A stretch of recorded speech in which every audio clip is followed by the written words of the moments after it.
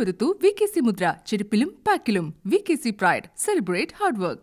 ഈ മണിക്കൂറിൽ ഏറ്റവും പ്രധാനപ്പെട്ട വാർത്തകളാണ് ബ്രേക്കിംഗ് അവേഴ്സിലൂടെ പ്രേക്ഷകരുടെ മുന്നിലേക്ക് എത്തിക്കുന്നത്. മറ്റു പ്രധാനപ്പെട്ട വാർത്തകളിലേക്ക് പോകുന്നതിന് മുൻപ് മലയാളി ഇന്ത്യൻ ബാസ്കറ്റ് ബോൾ താരം KC ലിതാരയ്ക്ക് എന്ത് സംഭവിച്ചു എന്നത് 24 അന്വേഷിക്കുകയാണ്. ലിതാരയുടെ മരണം ആത്മഹത്യയാണോ അതോ കൊലപാതകമാണോ എന്ന അന്വേഷണമാണ് 24 നടത്തുന്നത്. 24ന്റെ പ്രത്യേക അന്വേഷണ പരമ്പര തുടരുന്നു.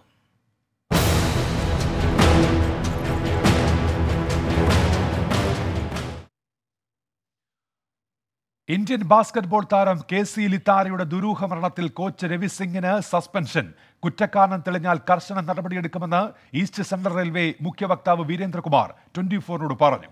കോച്ച് രവി സിംഗിനെതിരെ ലിതാര റെയിൽവേക്ക് പരാതി നൽകിയിട്ടില്ല. കോച്ച് പീഡിപ്പിച്ചുവെന്ന പരാതി വന്നത് മരണശേഷം മാത്രമാണ്. രവി സിംഗിനെതിരെ വകുപ്പ് തല അന്വേഷണത്തിന് സാധ്യതയില്ലെന്നും വീരേന്ദ്രകുമാർ 24നോട് പറഞ്ഞു.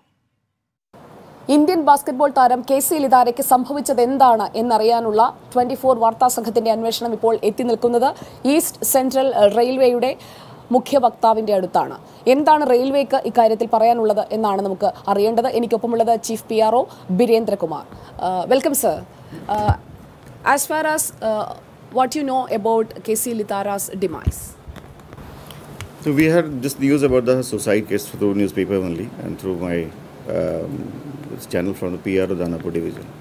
That's how we got to know about her death. She has been working as a junior clerk in Danapur division and she was a promising star actually. Came from a poor background and she achieved many milestones in that short span of time. And her death is untimely one too. So did Railway ordered an inquiry or something into her death? It's really unfortunate. We have lost a player. It's unfortunate for the family, for us as an organization. It's really unfortunate for all of us here. The coach is absconding. Is he in service of the East Central Railway now? Yes, he's under suspension. If he is found guilty, will you terminate him from the job? Obviously, we will take strictest action as per provision. There is a saying or there is a hearsay that Railway is protecting the coach. Is it true? No, absolutely no. And we have heard that the coach has done so many things against Litara earlier too. He has made a complaint against Litara for not coming to practice. These are things that are coming up now. It's more of speculations. There's nothing on record so far. If the police registers, already a FIR has been registered. If the police arrest Ravi Singh, will you terminate the coach? One cannot speculate on presumptions. Let them do their job. Speaking anything at this juncture would not be in good of the nature for the law. Let them take their own decision in investigation. We are helping them in investigation. We cannot be passing any comments at this juncture. Okay, so I hope you won't be protecting Ravi Singh if he is found guilty. No, we will not be protecting anybody who is guilty. Thank you so much, sir. ഹാജിപൂരിൽ നിന്നും cameraman Arun എഴുപുന്നയ്ക്കൊപ്പം Sujaya Parvathi 24. കൂടുതൽ വിവരങ്ങളുമായി ഇപ്പോൾ സുജയ പാർവതി തന്നെ ചേരുന്നുണ്ട് ബീഹാറിലെ പട്നയിൽ നിന്ന്. സുജയ, ഇപ്പോൾ ഈ കോച്ചിന് സസ്പെൻഷൻ എന്ന് പറയുമ്പോൾ അത് ഈ അന്വേഷണം നടക്കുന്ന ഒരു പശ്ചാത്തലത്തിലാണോ, ഒപ്പം ഈ വകുപ്പ് തല അന്വേഷണത്തിന്റെ കാര്യത്തിൽ അത്തരമൊരു നടപടി ഉണ്ടാകാൻ സാധ്യതയില്ല എന്നാണോ റെയിൽവേ വിശദീകരിക്കുന്നത്? സുജയ. ഉന്മേഷ് ഗോപികൃഷ്ണൻ, ഈസ്റ്റ് സെൻട്രൽ റെയിൽവേയുടെ ദാനാപൂർ ഡിവിഷനിൽ 24 വാർത്താ സംഘം എത്തുകയും എന്തുകൊണ്ട് കോച്ചിനെതിരെ നടപടി എടുക്കുന്നില്ല എന്ന് ചോദിക്കുകയും ചെയ്തതിനു ശേഷമാണ് നേരത്തെ രവി സിംഗിനെ മാറ്റി നിർത്തുക മാത്രമാണ് ഉണ്ടായിരുന്നത്. അതായത് സസ്പെൻഷൻ എന്ന് എല്ലാവരോടും പറയുകയും എന്നാൽ എത്ര നാളത്തേക്കാണെന്നോ ഒരു കൃത്യമായ ഒരു വ്യവസ്ഥ ഉണ്ടായിരുന്നില്ല. ഇതേക്കുറിച്ചുള്ള നമ്മുടെ അന്വേഷണം ശക്തമാക്കുന്നതിന്റെ ഭാഗമായി റെയിൽവേയിലും നമ്മൾ ഇക്കാര്യങ്ങൾ ആവർത്തിച്ച് അന്വേഷിച്ചുകൊണ്ടിരുന്നു. എന്താണ് നടപടി എന്നറിയുന്നതിനായി പലതവണ അവരെ ബന്ധപ്പെടുകയും ചെയ്തിരുന്നു. നമ്മുടേതായ റെപ്രസെന്റേഷൻ അവിടെ നൽകുകയും ചെയ്തിരുന്നു. അതിനൊടുവിലാണ് ചീഫ് PRO നമ്മളെ കാണുകയും നമ്മളോട് സംസാരിക്കുകയും ചെയ്തത്. ഇപ്പോൾ ബിരേന്ദ്രകുമാറിന്റെ വാക്കുകൾ നമ്മൾ കേട്ടതുപോലെ കോച്ച് രവി സിംഗിനെ അനിശ്ചിത കാലത്തേക്ക് സസ്പെൻഡ് ചെയ്തിരിക്കുകയാണ്. കാരണം IPC 306 ചുമത്തി ഒരു FIR രവി സിംഗിന്റെ പേരിലുണ്ട്. ഇനി കുറ്റക്കാരനല്ലെന്ന് തെളിയുന്നതുവരെ രവി സിംഗ് സസ്പെൻഷനിലായിരിക്കും. അഥവാ കുറ്റക്കാരനെന്ന് തെളിയുകയാണെങ്കിൽ കർശന നടപടി രവി സിംഗിനെതിരെ എടുക്കും എന്നുകൂടിയാണ് ഈസ്റ്റ് സെൻട്രൽ റെയിൽവേ വ്യക്തമാക്കുന്നത്. ഇപ്പോൾ ലിതാരയുടെ അച്ഛൻ നമ്മളോടൊപ്പം ടെലിഫോൺ ലൈനിൽ ചേരുന്നുണ്ട്. കരുണൻ എന്നാണ് അദ്ദേഹത്തിന്റെ പേര്. താങ്കൾക്ക് കേൾക്കാൻ കഴിയുന്നുണ്ടല്ലോ അല്ലേ? ഓ അതെ, കേൾക്കുന്നുണ്ടല്ലോ അല്ലേ? ഉണ്ട്. ഈ ലിതാരയുടെ മരണത്തിൽ നിങ്ങൾക്ക് സംശയമുണ്ട്. ലിതാര ആത്മഹത്യ ചെയ്യില്ല എന്നാണ് അമ്മ പറയുന്നത്. കോച്ചിന്റെ ഇടപെടൽ സംബന്ധിച്ച ചില സംശയങ്ങളൊക്കെ നിങ്ങൾ നേരത്തെ പ്രകടിപ്പിച്ചിരുന്നു. ബീഹാർ പോലീസ് ഈ കാര്യങ്ങളിൽ എന്തെങ്കിലും അന്വേഷണം നടത്തിയിട്ടുണ്ടോ ഇതുവരെ? ബീഹാർ പോലീസ് ഇതുവരെ നമുക്കത് ഇതുവരെ ഒരു റിപ്പോർട്ട് ഇതുവരെയും കിട്ടിയിട്ടില്ല. പിന്നെ മകളുടെ മരണം സംബന്ധിച്ച് എന്തെങ്കിലും പുതിയ വിവരങ്ങൾ നിങ്ങൾക്ക് കിട്ടിയിട്ടുണ്ടോ? കാരണം ഇപ്പോൾ ഞങ്ങൾ 24 ഇതിലെ വസ്തുതകൾ പുറത്തു കൊണ്ടുവരാൻ വേണ്ടിയുള്ള അന്വേഷണത്തിലാണ്. ഞങ്ങളുടെ പ്രതിനിധി പട്നയിൽ എത്തി കാര്യങ്ങൾ പരിശോധിച്ചുകൊണ്ടിരിക്കുകയാണ്. നിങ്ങൾക്ക് പുതുതായി എന്തെങ്കിലും വിവരങ്ങൾ കിട്ടിയിട്ടുണ്ടോ? 24 മുഖേന അല്ലാതെ വേറെ. ശ്രീ കരുണൻ, ഇപ്പോൾ ഈ കോച്ച് സസ്പെൻഷനിലാണ് എന്നുള്ള കാര്യം റെയിൽവേ തന്നെ ഞങ്ങളുടെ പ്രതിനിധി സുജയ പാർവതിയെ ബീഹാറിലെത്തിയപ്പോൾ അറിയിച്ചിട്ടുണ്ട്. അന്വേഷണം നടക്കുകയാണ്. അതിൻ്റെ അടിസ്ഥാനത്തിൽ മുൻവിധികളില്ല, പക്ഷേ കുറ്റക്കാരൻ തെളിഞ്ഞാൽ നടപടി ഉണ്ടാകുമെന്നുള്ള ഉറപ്പുകൂടി ഇപ്പോൾ റെയിൽവേയുടെ ഭാഗത്തുനിന്ന് ലഭിക്കുന്നുണ്ട്. ശ്രീ കരുണൻ,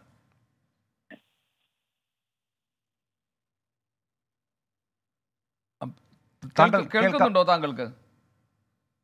ഹലോ, കേൾക്കുന്നുണ്ടോ താങ്കൾക്ക്?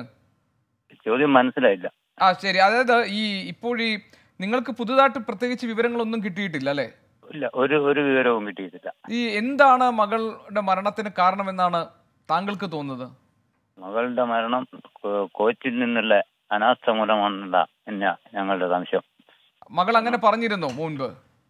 നമ്മളോട് അവരുടെ ലോകസ്ഥരോട് പറഞ്ഞിട്ടുണ്ട്, സുഹൃത്തുക്കളോട് പറഞ്ഞിട്ടുണ്ട്.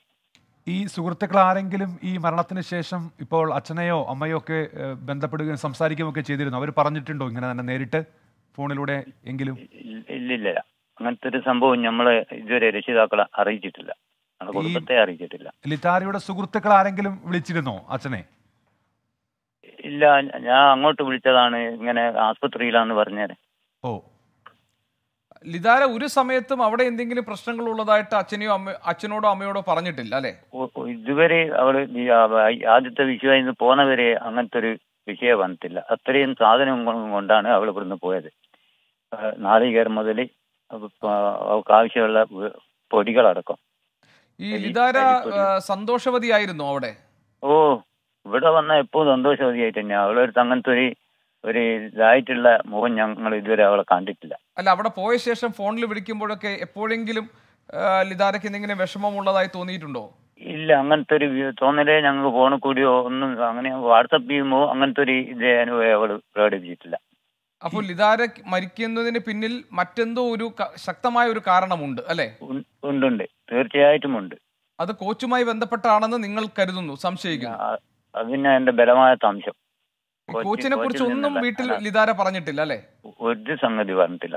അപ്പോ എവിടുന്നാണ് അച്ഛൻ ഈ വിവരങ്ങളൊക്കെ കിട്ടിയത്, ഇപ്പോൾ ഇങ്ങനെയൊക്കെ പ്രശ്നങ്ങൾ അവിടെ ഉണ്ടായിരുന്നു എന്ന്? അത് ഈ 24 കൂടിയാ നമുക്ക് അതിന്റെ ഇത് കിട്ടുന്ന വിവരം. ഏതായാലും ഇപ്പോൾ ഈ കോച്ചിനെതിരെയുള്ള റെയിൽവേയുടെ ഒരു നടപടി വന്നിട്ടുണ്ട്. അതാണ് ഞാൻ നേരത്തെ സൂചിപ്പിച്ചിരുന്നത്.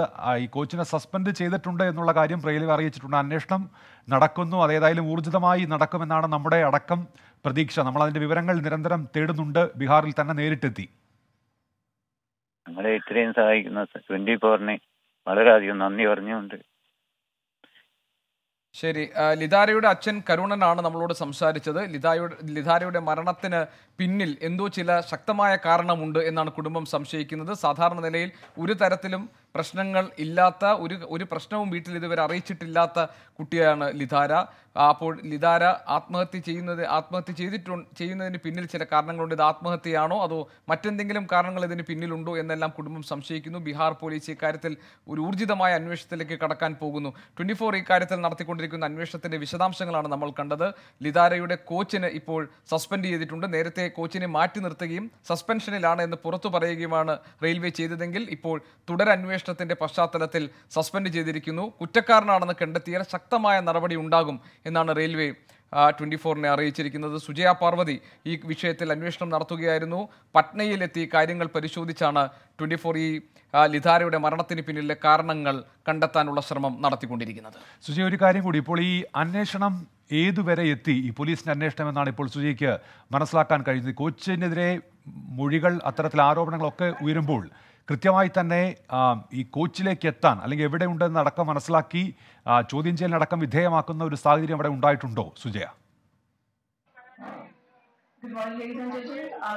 ഉന്മേഷ്, അതിനായി ബിഹാർ പോലീസ് ശ്രമിച്ചിരുന്നില്ല. നമ്മൾ അവിടെ എത്തുന്നത് വരെ പ്രത്യേക അന്വേഷണ സംഘത്തിന്റെ ഓഫീസിലേക്ക് വരെ നമുക്ക് കയറി ചെല്ലേണ്ടി വന്നു. കാരണം അന്വേഷണ സംഘ തലവൻ വിട്ടുകളഞ്ഞിട്ടുള്ള ലിങ്കുകൾ അതെന്താണെന്ന് അവരെ ബോധ്യപ്പെടുത്തുന്ന തരത്തിലേക്ക് വരെ നമുക്ക് സംസാരിക്കേണ്ട ഒരു സാഹചര്യമാണ് ബിഹാറിലെത്തിയപ്പോൾ ഉണ്ടായത്. അതിനുള്ള പ്രധാനപ്പെട്ട കാരണം എന്ന് പറയുന്നത് അന്വേഷണ സംഘ തലവനായ സഞ്ജയ് കുമാറിന് ആകെ കൈവശമുള്ളത് രാജീവ് നഗർ സ്റ്റേഷനിൽ രജിസ്റ്റർ ചെയ്ത FIR മാത്രമാണ്. പ്രാഥമിക അന്വേഷണം നടത്തേണ്ട രാജീവ് നഗർ പോലീസ് സ്റ്റേഷനിൽ നിന്ന് ഷംഭു സിംഗിന്റെ നേതൃത്വത്തിലുള്ള സംഘം ആകെ പരിശോധിച്ചത് ലിതാരയുടെ ഫോൺ കോൾ റെക്കോർഡ് മാത്രമാണ്. അപ്പോൾ ഞാൻ അവരോട് ചോദിച്ചു, ഇതിൽ കുറ്റാരോപിതനായി പറയുന്ന IPC 306 ചുമത്തിയിട്ടുള്ള രവി സിംഗിനെ നിങ്ങൾ ചോദ്യം ചെയ്തോ? ഇതുവരെ അവർ ചോദ്യം ചെയ്തില്ല. ചോദ്യം ചെയ്യാത്തതിന് കാരണമായി അവർ പറയുന്നത് രവി സിംഗ് വീട്ടിലില്ല, ഒളിവിലാണ്. അവർ അന്വേഷിച്ച് എത്ര തവണ പോയി എന്ന് ചോദിച്ചപ്പോൾ അവർ അതിന് മറുപടി നൽകുന്നില്ല. എന്റെ അന്വേഷണത്തിൽ മനസ്സിലാക്കാൻ കഴിഞ്ഞത് രവി സിംഗിനെ അന്വേഷിച്ചുള്ള ഒരു നീക്കവും ബിഹാർ പോലീസിന്റെ ഭാഗത്തു നിന്ന് നമ്മൾ അവിടെ എത്തുന്നത് വരെ ഉണ്ടായിരുന്നില്ല. അതിനുശേഷമാണ് ബിഹാർ പോലീസിന് മേൽ സമ്മർദ്ദം ഏറുന്നത്. രാഷ്ട്രീയ സമ്മർദ്ദവും വന്നതോടുകൂടിയാണ് ഇപ്പോൾ ബിഹാർ പോലീസിന്റെ പ്രത്യേക അന്വേഷണ സംഘം കുറച്ചെങ്കിലും അന്വേഷണം മുന്നോട്ട് കൊണ്ടുപോയിരിക്കുന്നത്. ഇപ്പോൾ ആ അന്വേഷണം എത്തി നിൽക്കുന്നത് ലിതാരയുടെ ഫോൺ കോളുകൾ കേന്ദ്രീകരിച്ചു കൂടിയാണ്. രവി സിംഗ് ലിതാരയെ വിളിച്ചിട്ടുണ്ട് എന്നുള്ളത് ഈ ഫോൺ കോൾ റെക്കോർഡിൽ നിന്ന് വ്യക്തമാണ്. അതോടൊപ്പം തന്നെ ലിതാരയുടെ സഹപ്രവർത്തകരായ ആളുകളെ, സുഹൃത്തുക്കളെ അവരുടെ മൊഴിയെടുത്താൽ ഒരുപാട് വിവരങ്ങൾ പുറത്തു വരും. കാരണം നമ്മൾ സഞ്ചരിച്ച വഴികളിൽ കണ്ടുമുട്ടിയവർ, അതുപോലെ തന്നെ നമ്മൾക്ക് മുന്നിൽ വന്ന രേഖകൾ, അതൊക്കെ ശക്തമായ തെളിവുകളാണ്. ഈ തെളിവുകളൊന്നും പരിശോധിക്കാൻ ബിഹാർ പോലീസ് തയ്യാറാകുന്നില്ല എന്നുള്ളതാണ് നമുക്ക് മനസ്സിലാക്കാൻ കഴിയുന്നത്. അതിലേക്ക് അവർ നീങ്ങും എന്നുള്ള ഉറപ്പാണ് കോത്വാലി പോലീസ് സ്റ്റേഷനിൽ SIT സംഘത്തലവൻ സഞ്ജയ് കുമാർ നമ്മളോട് പറഞ്ഞത്. അദ്ദേഹത്തിന്റെ വാക്കുകളടക്കം ഉൾപ്പെടുത്തിക്കൊണ്ടുള്ള കോത്വാലിയിൽ നിന്നുള്ള റിപ്പോർട്ട് നമ്മുടെ പ്രേക്ഷകരിലേക്ക് നമുക്ക് ഇന്ന് തന്നെ എത്തിക്കാൻ കഴിയുമെന്നാണ് പ്രതീക്ഷിക്കുന്നത്. ഉന്മേഷ്, ശരി. സുജയ പാർവതിയാണ് വിവരങ്ങൾ നൽകിയത്. ഇപ്പോൾ കോച്ച് രവി സിംഗ് സസ്പെൻഷനിലാണ് എന്നുള്ള കാര്യം റെയിൽവേ തന്നെ 24-നെ അറിയിച്ചിട്ടുണ്ട്. ഒപ്പം അന്വേഷണം ഇപ്പോൾ ലിതാരയുടെ ഫോൺ രേഖകൾ അതിലേക്ക് കേന്ദ്രീകരിക്കുന്നു. കോച്ചിലേക്ക് അന്വേഷണം വൈകാതെ തന്നെ എത്തും. ഈ ആരോപണങ്ങളുടെയൊക്കെ വസ്തുത ഉടൻ തന്നെ പുറത്തു വരുമെന്ന് കൂടിയാണ് പ്രതീക്ഷിക്കുന്നത്. 24 വാർത്താ സംഘം ഇപ്പോൾ ബീഹാറിൽ തുടരുകയാണ്. മലയാളി ബാസ്കറ്റ്ബോൾ താരം KC ലിതാരയുടെ മരണത്തിന് പിന്നിൽ കോച്ച് രവി സിംഗിന്റെ ചൂഷണമാണ് എന്നാണ് സുഹൃത്ത് സ്നേഹ 24-നോട് വെളിപ്പെടുത്തിയത്. കൊൽക്കത്തയിലുള്ള സ്നേഹയെ മരിക്കുന്നതിന് 2 ദിവസം മുൻപ് ലിതാര പോയി കണ്ട് എല്ലാം തുറന്നു പറഞ്ഞിരുന്നു. തനിക്കറിയാവുന്ന ലിതാര ഒരിക്കലും ആത്മഹത്യ ചെയ്യില്ല എന്ന് സ്നേഹ തറപ്പിച്ചു പറയുന്നു.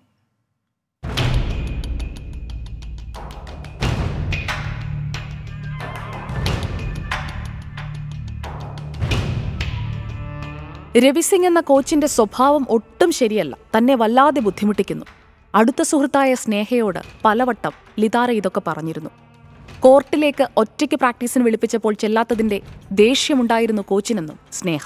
ക്യാരക്ടർ നല്ലതല്ല, ആളുടെ സ്വഭാവം നല്ലതല്ല, അങ്ങനെ ഒരു മീനിങ്ങിൽ അവൾ എൻ്റെ അടുത്ത് സംസാരിച്ചിട്ടുള്ളൂ. ഒറ്റയ്ക്കുള്ള പ്രാക്ടീസിന് പുറമെ ഫോണിൽ വിളിച്ചും വാട്സാപ്പ് സന്ദേശമയച്ചും കോച്ച് രവിസിംഗ് ലിതാരയെ വിടാതെ പിന്തുടർന്നു. പരാതിപ്പെട്ടാൽ നാട്ടിലേക്ക് ട്രാൻസ്ഫർ കൊടുക്കാതെ പാറ്റ്നയിൽ തന്നെ നിർത്തിക്കളയുമെന്നായിരുന്നു ഭീഷണി. കൊൽക്കത്തയിൽ വെച്ച് ദേഹത്ത് പിടിച്ച കോച്ചിനെ തല്ലിയതോടെ കാര്യങ്ങൾ വഷളായി. 5 വർഷത്തെ കരാർ അവസാനിക്കുമ്പോൾ പാറ്റ്നയിൽ നിന്ന് പോകാമെന്ന പ്രതീക്ഷയിലാണ് ലിതാര എല്ലാം സഹിച്ച് പിടിച്ചുനിന്നത്. ട്രാൻസ്ഫറിന്റെ കാര്യം അവൾ എൻ്റെ അടുത്ത് പറഞ്ഞിട്ടുണ്ടായിരുന്നു. 2 വർഷം കഴിയുമ്പോൾ ഞാൻ ട്രാൻസ്ഫർ നോക്കണ്ട് മംഗലാപുരത്തേക്ക്. 2 വർഷം കൂടി അല്ലേ ഉള്ളൂ, അത് കഴിയുമ്പോഴേക്കും ഞാൻ ട്രാൻസ്ഫർ എന്തായാലും മാറുമെന്ന് പറയണ്ടേ. സമ്മർദ്ദം മറികടക്കാൻ കഴിയുമെന്ന ആത്മവിശ്വാസത്തോടെയാണ് ലിതാര കൊൽക്കത്തയിൽ നിന്ന് പാറ്റ്നയിലേക്ക് പോയത്. April 25-ന് coach രവിസിംഗ് ലിതാരയെ വിളിപ്പിച്ചിരുന്നു. പിന്നീട് അവൾ ആരെയും വിളിച്ചില്ല. പിറ്റേന്ന് സ്നേഹ അറിയുന്നത് പ്രിയ കൂട്ടുകാരിയുടെ മരണവാർത്ത. അന്ന് രാത്രി വൈകിയോ പിറ്റേന്ന് പുലർച്ചെയോ മരണത്തിലേക്ക് ലിതാര പോയതെങ്ങനെ? ലിതാരയുടെ ഫോണിലുള്ള തെളിവുകൾ പരിശോധിച്ചാൽ കോച്ച് രവിസിംഗിന്റെ പങ്ക് പുറത്തുവരുമെന്നാണ് ഉറ്റ സുഹൃത്തായ സ്നേഹ 24-നോട് പറഞ്ഞത്. ആ മൊബൈൽ ഫോൺ ബിഹാർ പോലീസ് ഇനിയും കുടുംബത്തിന് കൈമാറിയിട്ടുമില്ല.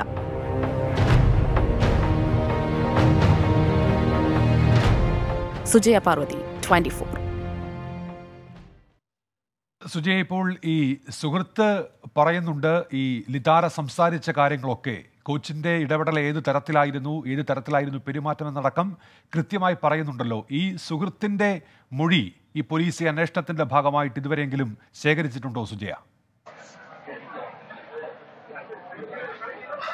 ഇല്ല ഉന്മേഷ്, അതാണ് ഞാൻ നേരത്തെ പറഞ്ഞത്. നമ്മൾ ഈ അന്വേഷണ വഴിയിലൂടെ സഞ്ചരിച്ചപ്പോൾ നമ്മൾ കണ്ടെത്തിയ മുഖങ്ങൾ: അമ്മ ലളിത, അച്ഛൻ കരുണൻ, അയൽക്കാരനായ നിഷാന്ത്, അമ്മാവൻ രാജീവൻ, അതുപോലെ തന്നെ ആ പ്രദേശത്തുള്ള ആളുകൾ. അവിടെ നിന്ന് നമ്മൾ പിന്നീട് പാട്നയിലേക്ക് എത്തുന്നു. പാട്നയിലേക്ക് എത്തുന്ന വഴിയിലാണ് ഞാൻ കൊൽക്കത്തയിലൂടെ സ്നേഹയുമായി സംസാരിക്കുന്നത്.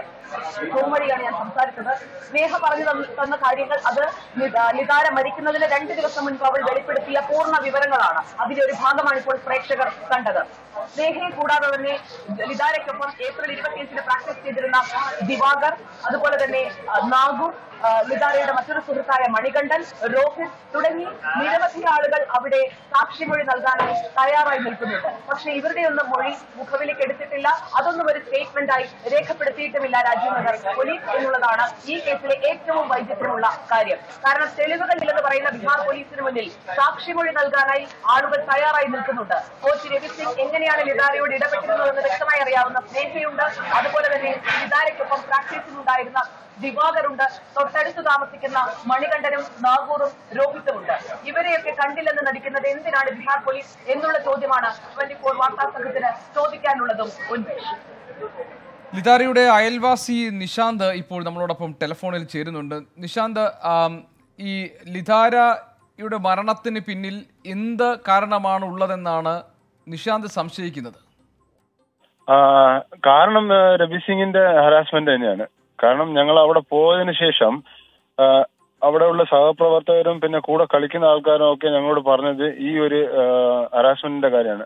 അതിൽ ഒരു ഇതായിട്ടാണ് ഞങ്ങൾ ഈ കംപ്ലൈന്റ് തന്നെ രജിസ്റ്റർ ചെയ്തത്. അതും സംശയം രീതിയിട്ടില്ല, ഇയാൾ തന്നെയാണ്, രവി സിംഗ് തന്നെയാണ് ഇതിന് കാരണം എന്ന് പറഞ്ഞാൽ നമ്മൾ കംപ്ലൈന്റ് കൊടുത്തത്. പക്ഷെ രവി സിംഗിന്റെ ഹാരസ്മെന്റിനെ കുറിച്ച് ആരാണ് നിങ്ങളോട് പറഞ്ഞത്?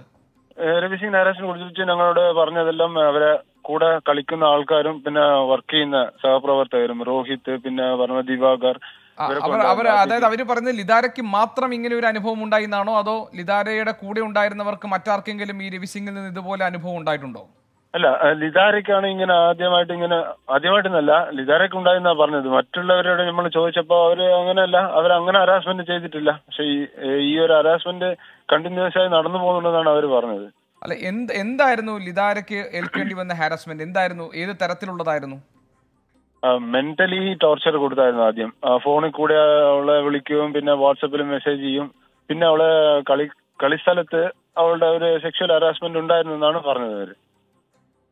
അത് ഈ ലിതാര സുഹൃത്തുക്കളുമായി ഷെയർ ചെയ്തിരുന്നു?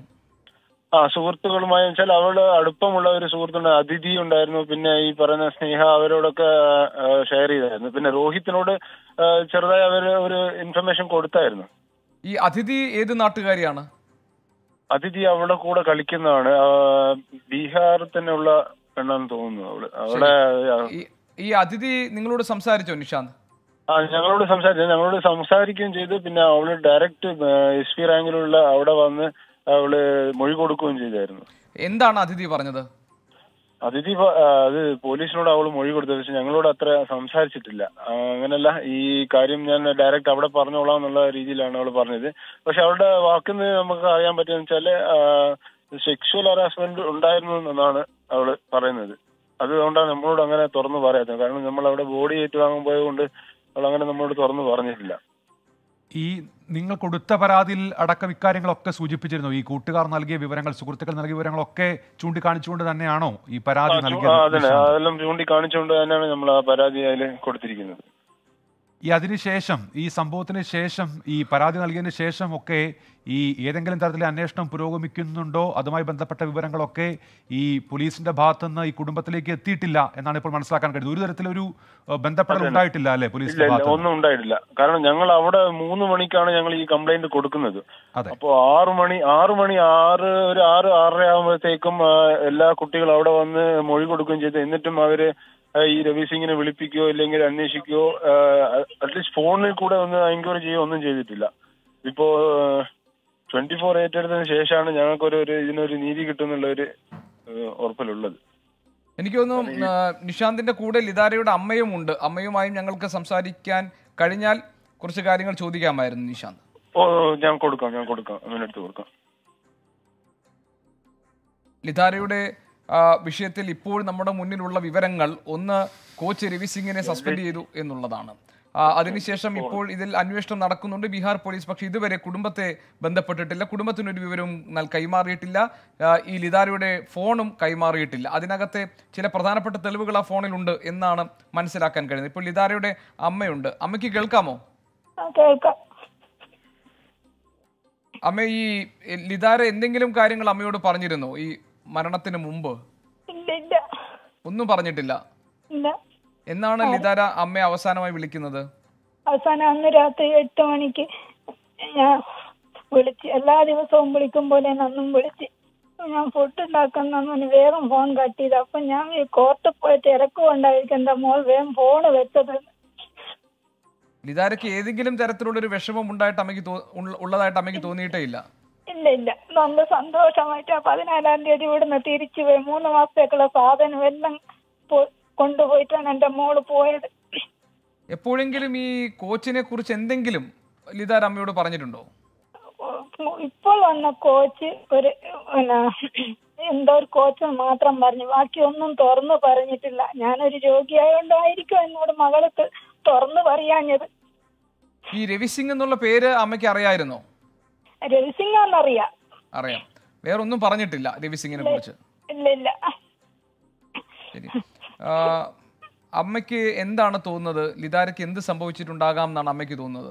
ലിതാരനെ കോച്ച് എന്തോ ചെയ്തിനന്ന്. അല്ലാതെ എന്റെ മോള് ഒരു കാരണവശാലും ഇങ്ങനെ ഒരു സ്ഥിതിയിൽ അത്തരം തന്റേടും കരുത്തുള്ള മാളാണ് എന്റെ മകൾ. അത് ഇവിടുത്തെ നാട്ടുകാർക്കും അറിയാം, അവളെ കൂടെ കളിച്ചവർക്കും അറിയാം. ഈ ലിതാരയുടെ സുഹൃത്തുക്കൾ അവരൊക്കെ ആയിട്ട് അമ്മ പിന്നീട് സംസാരിച്ചിരുന്നു? ഈ കോച്ചിനെതിരെ ഒട്ടേറെ ആരോപണങ്ങളുണ്ട്, അതൊക്കെ ഈ സുഹൃത്തുക്കൾ, ഈ ഫ്രണ്ട്സ് ഒക്കെ അമ്മയോട് പറയുന്നുണ്ടോ? സുഹൃത്തുക്കളിൽ നിന്നാണ് ഞാൻ അറിയുന്നത് കോച്ച് അവളെ കടന്നുപിടിക്കുകയും എല്ലാം ചെയ്തെന്ന് പറയുന്നത്. സുഹൃത്തുക്കളിൽ നിന്ന് മരണശേഷമാണ് അതും മരണപ്പെട്ടെന്ന് ഞാൻ അറിഞ്ഞില്ല. അവൾ പോലീസ് സ്റ്റേഷനിലാണെന്ന് എന്നോട് സുഹൃത്തുക്കൾ, അവർക്ക് അത്രയല്ലേ പറയാൻ പറ്റൂ. സ്വന്തം അമ്മയോട് അതല്ലാണ്ട് സുഹൃത്തുക്കൾക്ക് പറയാൻ പറ്റുമോ?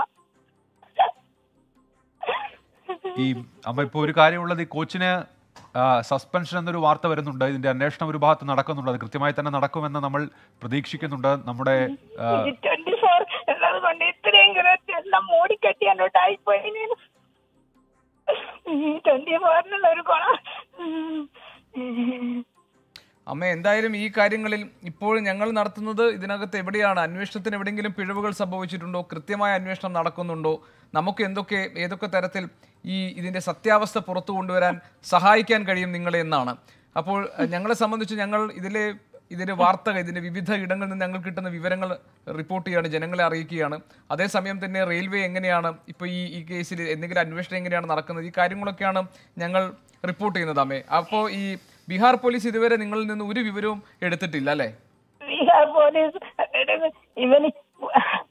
ഇവിടുന്ന് ആൾക്കാർ പറയുന്ന പോസ്റ്റ്മോർട്ടം വരെ മുമ്പേ കഴിഞ്ഞ് എന്ത് ചെയ്തിനോ ഇല്ലയോ എന്നാ ചെയ്തതോടെ വേഗം കേസാക്കർന്നല്ലേ പറഞ്ഞത്. അപ്പൊ അവിടെ തന്നെ എന്തെല്ലാം ദുരൂഹത എനക്ക് തന്നെ അറിയാനുണ്ട്. ഏതായാലും ഇപ്പോൾ ഇക്കാര്യത്തിൽ ലിതാരയ്ക്ക്, അമ്മയ്ക്ക്, അച്ഛനൊക്കെ നീതി കിട്ടും, അത് വൈകാതെ തന്നെ ഉണ്ടാകും. ഈ അന്വേഷണത്തിന്റെ ഭാഗമായി കോച്ച് അതിൻ്റെ ഇപ്പോൾ സസ്പെൻഷനിലാണ് എന്നുള്ള വിവരം കൂടി ഇപ്പോൾ പുറത്തു വരുന്നുണ്ട്. വരും ദിവസങ്ങളിൽ നല്ല രീതിയിൽ അന്വേഷണം പുരോഗമിക്കും, നീതി അധികം വൈകാതെ തന്നെ കിട്ടുമെന്ന് ഈ ഘട്ടത്തിൽ പ്രതീക്ഷിക്കാമോ? ലിതാരയുടെ അമ്മയാണ് ഇപ്പോൾ ചേർന്നത് ടെലിഫോണിൽ. ബീഹാർ പോലീസ് അന്വേഷണ വിവരങ്ങളൊന്നും കൈമാറുന്നില്ല എന്നുള്ള ആരോപണം നേരത്തെ തന്നെ കുടുംബം മുന്നോട്ട് വെച്ചതാണ്. ഇതുവരെയും അത്തരത്തിൽ അന്വേഷണ വിവരങ്ങളൊന്നും ആ കുടുംബത്തിലേക്ക് എത്താത്ത സാഹചര്യമുണ്ട്. ഏതായാലും കോച്ചിന് സസ്പെൻഷൻ എന്നുള്ള വിവരം ഇപ്പോൾ റെയിൽവേ കൈമാറുകയും ചെയ്യുന്നുണ്ട്. 24 വാർത്താ സംഘം ഇപ്പോൾ പട്നയിൽ തുടരുകയും ചെയ്യുന്നുണ്ട്. വരും ദിവസങ്ങളിലും ഇതിൻ്റെ വിശദാംശങ്ങൾ എത്തിക്കും. സുജയ, ഇപ്പോൾ അമ്മ തന്നെ സംസാരിക്കുന്നു, ഈ അന്വേഷണ വിവരങ്ങൾ കൃത്യമായി തന്നെ കൈമാറുക പരാതിക്കാർക്ക്, അല്ലെങ്കിൽ അതിന് വിവരങ്ങൾ തേടുക, അവരിൽ നിന്ന് മൊഴിയെടുക്കുക, അതൊക്കെ പ്രാഥമികമായി തന്നെ പൂർത്തിയാക്കേണ്ട കാര്യങ്ങളാണ്. പക്ഷെ അതിലേക്കൊന്നും കടന്നിട്ടില്ല. ഈ രവി സിംഗിന് സസ്പെൻഷൻ എന്ന് റെയിൽവേ വിശദീകരിക്കുമ്പോൾ കൂടിയും ഇനി എന്ത് എന്നൊരു ചോദ്യം ബാക്കി നിൽക്കുകയല്ലേ സുജയ? ഉന്മേഷ്. അതുകൊണ്ട് തന്നെ ഈ കുടുംബത്തിന്റെ ആ അമ്മയുടെ കണ്ണീരാണ് എന്നെയും അരുൺ എഴുപിനെയും പത്നിയിൽ എത്തിച്ചത്. 24 വാർത്താ സംഘത്തെ ഈ വാർത്ത ഏറ്റെടുക്കാൻ പ്രേരിപ്പിച്ചത്. ആ അമ്മയുടെ ആ വിഷമം കണ്ട് അവർക്ക് ആരും ചോദിക്കാനില്ല എന്നുള്ള അവരുടെ ദയനീയമായ അവസ്ഥ, അതാണ് ബീഹാർ പോലീസിനെ ഈ മെല്ലപ്പോക്കിന് പ്രേരിപ്പിച്ച പ്രധാനപ്പെട്ട ഘടകം. ബീഹാറിൽ രാഷ്ട്രീയ പാർട്ടിയുടെ സമ്മർദ്ദമോ ഇല്ലാതെ കൃത്യമായ ഒരു കേസന്വേഷണം നടക്കുന്നത് വളരെ അപൂർവമാണ് എന്നുള്ളത് നമ്മുടേതായ രീതിയിൽ നമ്മൾ ഈ കേസിന്റെ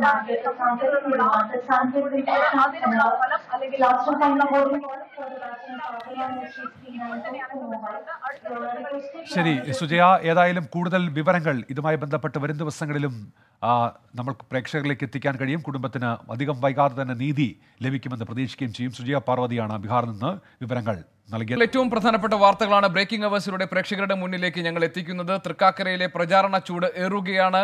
തിരഞ്ഞെടുപ്പ് വോട്ടെടുപ്പ് അടുക്കുന്തോറും 3 മുന്നണികളും വളരെ ശക്തമായി തന്നെ ജനങ്ങൾക്കിടയിൽ പ്രചാരണം നടത്തുന്നു. വിവിധ രാഷ്ട്രീയ വിഷയങ്ങൾ തൃക്കാക്കരയിൽ ചർച്ച ചെയ്യപ്പെടുകയുമാണ്. തൃക്കാക്കരയിലെ തെരഞ്ഞെടുപ്പ് വിശേഷങ്ങളിലേക്കാണ് ഇനി ബ്രേക്കിംഗ് അവേഴ്സ് കടക്കുന്നത്.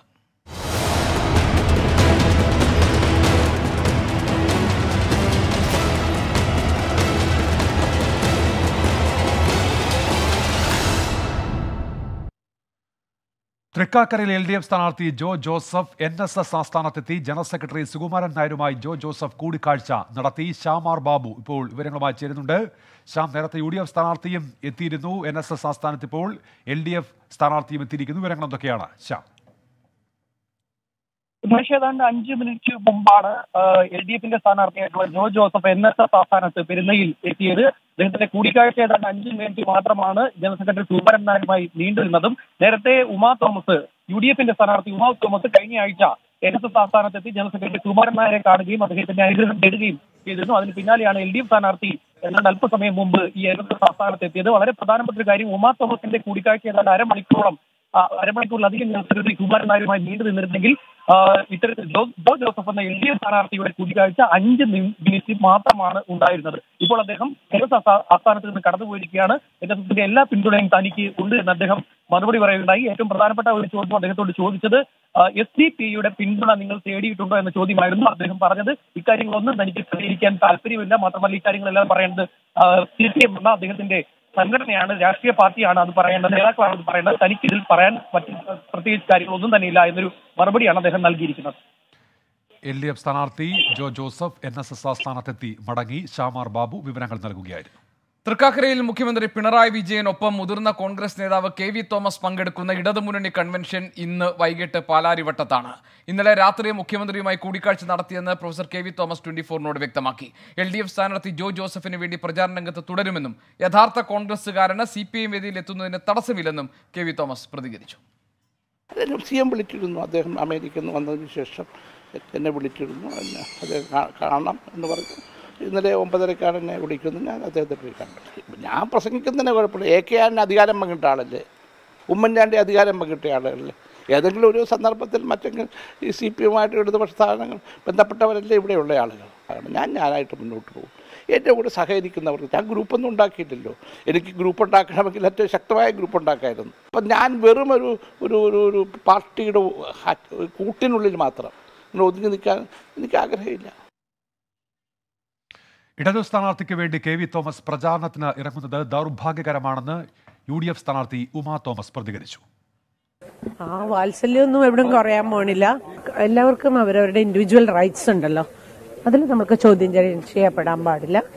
ദൗർഭാഗ്യകരമായി പോയി, അത്രമാത്രം എനിക്ക് പറയാനുള്ളൂ. കോൺഗ്രസുമായി ഇടഞ്ഞു നിൽക്കുന്ന KV തോമസ് ഇതാദ്യമായാണ് ഇടതു മുന്നണിക്കായി തെരഞ്ഞെടുപ്പ് പ്രചാരണത്തിനെത്തുന്നത്. VS രഞ്ജിത്ത് ഇതിന്റെ വിശദാംശങ്ങളുമായി നമുക്കൊപ്പം ചേരുന്നുണ്ട്. രഞ്ജിത്ത്, ഒരുപക്ഷെ കഴിഞ്ഞ കുറേ നാളുകളിലായി ഉണ്ടായിരുന്ന ഒരു സസ്പെൻസ് ആയിരുന്നു പ്രൊഫസർ KV തോമസ് തൃക്കാക്കര ഉപതെരഞ്ഞെടുപ്പിൽ സ്വീകരിക്കാൻ പോകുന്ന രാഷ്ട്രീയ നിലപാട് എന്തായിരിക്കുമെന്നത്. അതിന് കഴിഞ്ഞ ദിവസമാണ് അദ്ദേഹം വ്യക്തത വരുത്തിയത്. തൊട്ടു പിന്നാലെ തന്നെ ഇടതുമുന്നണി സ്ഥാനാർത്ഥി ജോ ജോസഫിന്റെ വിജയത്തിന് വേണ്ടി ഉള്ള കൺവെൻഷനിൽ അദ്ദേഹം പങ്കെടുക്കാൻ പോകുന്നു, മുഖ്യമന്ത്രി പിണറായി വിജയനൊപ്പം. എങ്ങനെയാണ് UDF ക്യാമ്പ് ഇപ്പോൾ പ്രൊഫസർ KV തോമസിന്റെ ഈ പുതിയ രാഷ്ട്രീയ നിലപാട് പ്രഖ്യാപനത്തെ കാണുന്നത്? എന്തൊക്കെയാണ് പ്രൊഫസർ KV തോമസ് മുഖ്യമന്ത്രിയുമായി നടത്തിയ, അല്ലെങ്കിൽ മുഖ്യമന്ത്രിയെ കണ്ടതിന് ശേഷം അദ്ദേഹം പറയുന്ന കാര്യങ്ങൾ? ഇത് തൃക്കാക്കര ഉപതെരഞ്ഞെടുപ്പിലെ പ്രചാരണത്തിനെ അതിന്റെ വീറും വാശിയും കൂട്ടാൻ പോവുകയാണോ? ഗോപികൃഷ്ണൻ തീർച്ചയായിട്ടും അദ്ദേഹം ഇന്ന് വൈകിട്ട് നടക്കുന്ന LDFന്റെ തെരഞ്ഞെടുപ്പ് കൺവെൻഷനിൽ പങ്കെടുക്കും. ഇന്ന് മുഖ്യമന്ത്രി പങ്കെടുക്കുന്ന തെരഞ്ഞെടുപ്പ് കൺവെൻഷന്റെ പ്രധാനപ്പെട്ട ആകർഷണം KV തോമസ് തന്നെയാണ്. MLA ആയിട്ടും MP ആയിട്ടും സംസ്ഥാനത്തിന്റെ മന്ത്രിയായിട്ടും കേന്ദ്രമന്ത്രിയായിട്ടും ഒക്കെ ദീർഘകാലം UDFനൊപ്പം നിന്ന ഇപ്പോഴും കോൺഗ്രസുകാരനായി തുടരുന്നുവെന്ന് അവകാശപ്പെടുന്ന KV തോമസിന് LDFന്റെ വേദിയിൽ എത്തിക്കുന്നതോടുകൂടി LDFന്റെ വികസന രാഷ്ട്രീയത്തിനുള്ള അംഗീകാരമായി അത് പ്രചരിപ്പിക്കാനാണ് CPM കേന്ദ്രങ്ങൾ, CPMന്റെ സൈബർ ഇടങ്ങളൊക്കെ ഇപ്പോൾ ശ്രമിച്ചുകൊണ്ടിരിക്കുന്നത്. KV തോമസ് മാഷും അക്കാര്യം പറയുന്നു. ഞാൻ വികസനത്തിനൊപ്പം നിൽക്കുകയാണ്. ഇത്തവണ വികസന വിരോധികളായ നിൽക്കേണ്ടതില്ല, കാരണം സംസ്ഥാനത്തിന്റെ പൊതുവികസനമാണ് എന്റെ രാഷ്ട്രീയമായി ഇപ്പോൾ മാറിയിരിക്കുന്നത് എന്ന് അദ്ദേഹം പറയുന്നു. ഇതെല്ലാം പറയുമ്പോഴും നമുക്കറിയാം അദ്ദേഹത്തിന്റെ വിരോധവും അദ്ദേഹത്തിന്റെ പ്രതികാരവും ഒക്കെ കോൺഗ്രസിന്റെ നേതാക്കന്മാരോടാണ്, കോൺഗ്രസിന്റെ ഇപ്പോഴത്തെ നേതൃത്വത്തോടാണ്.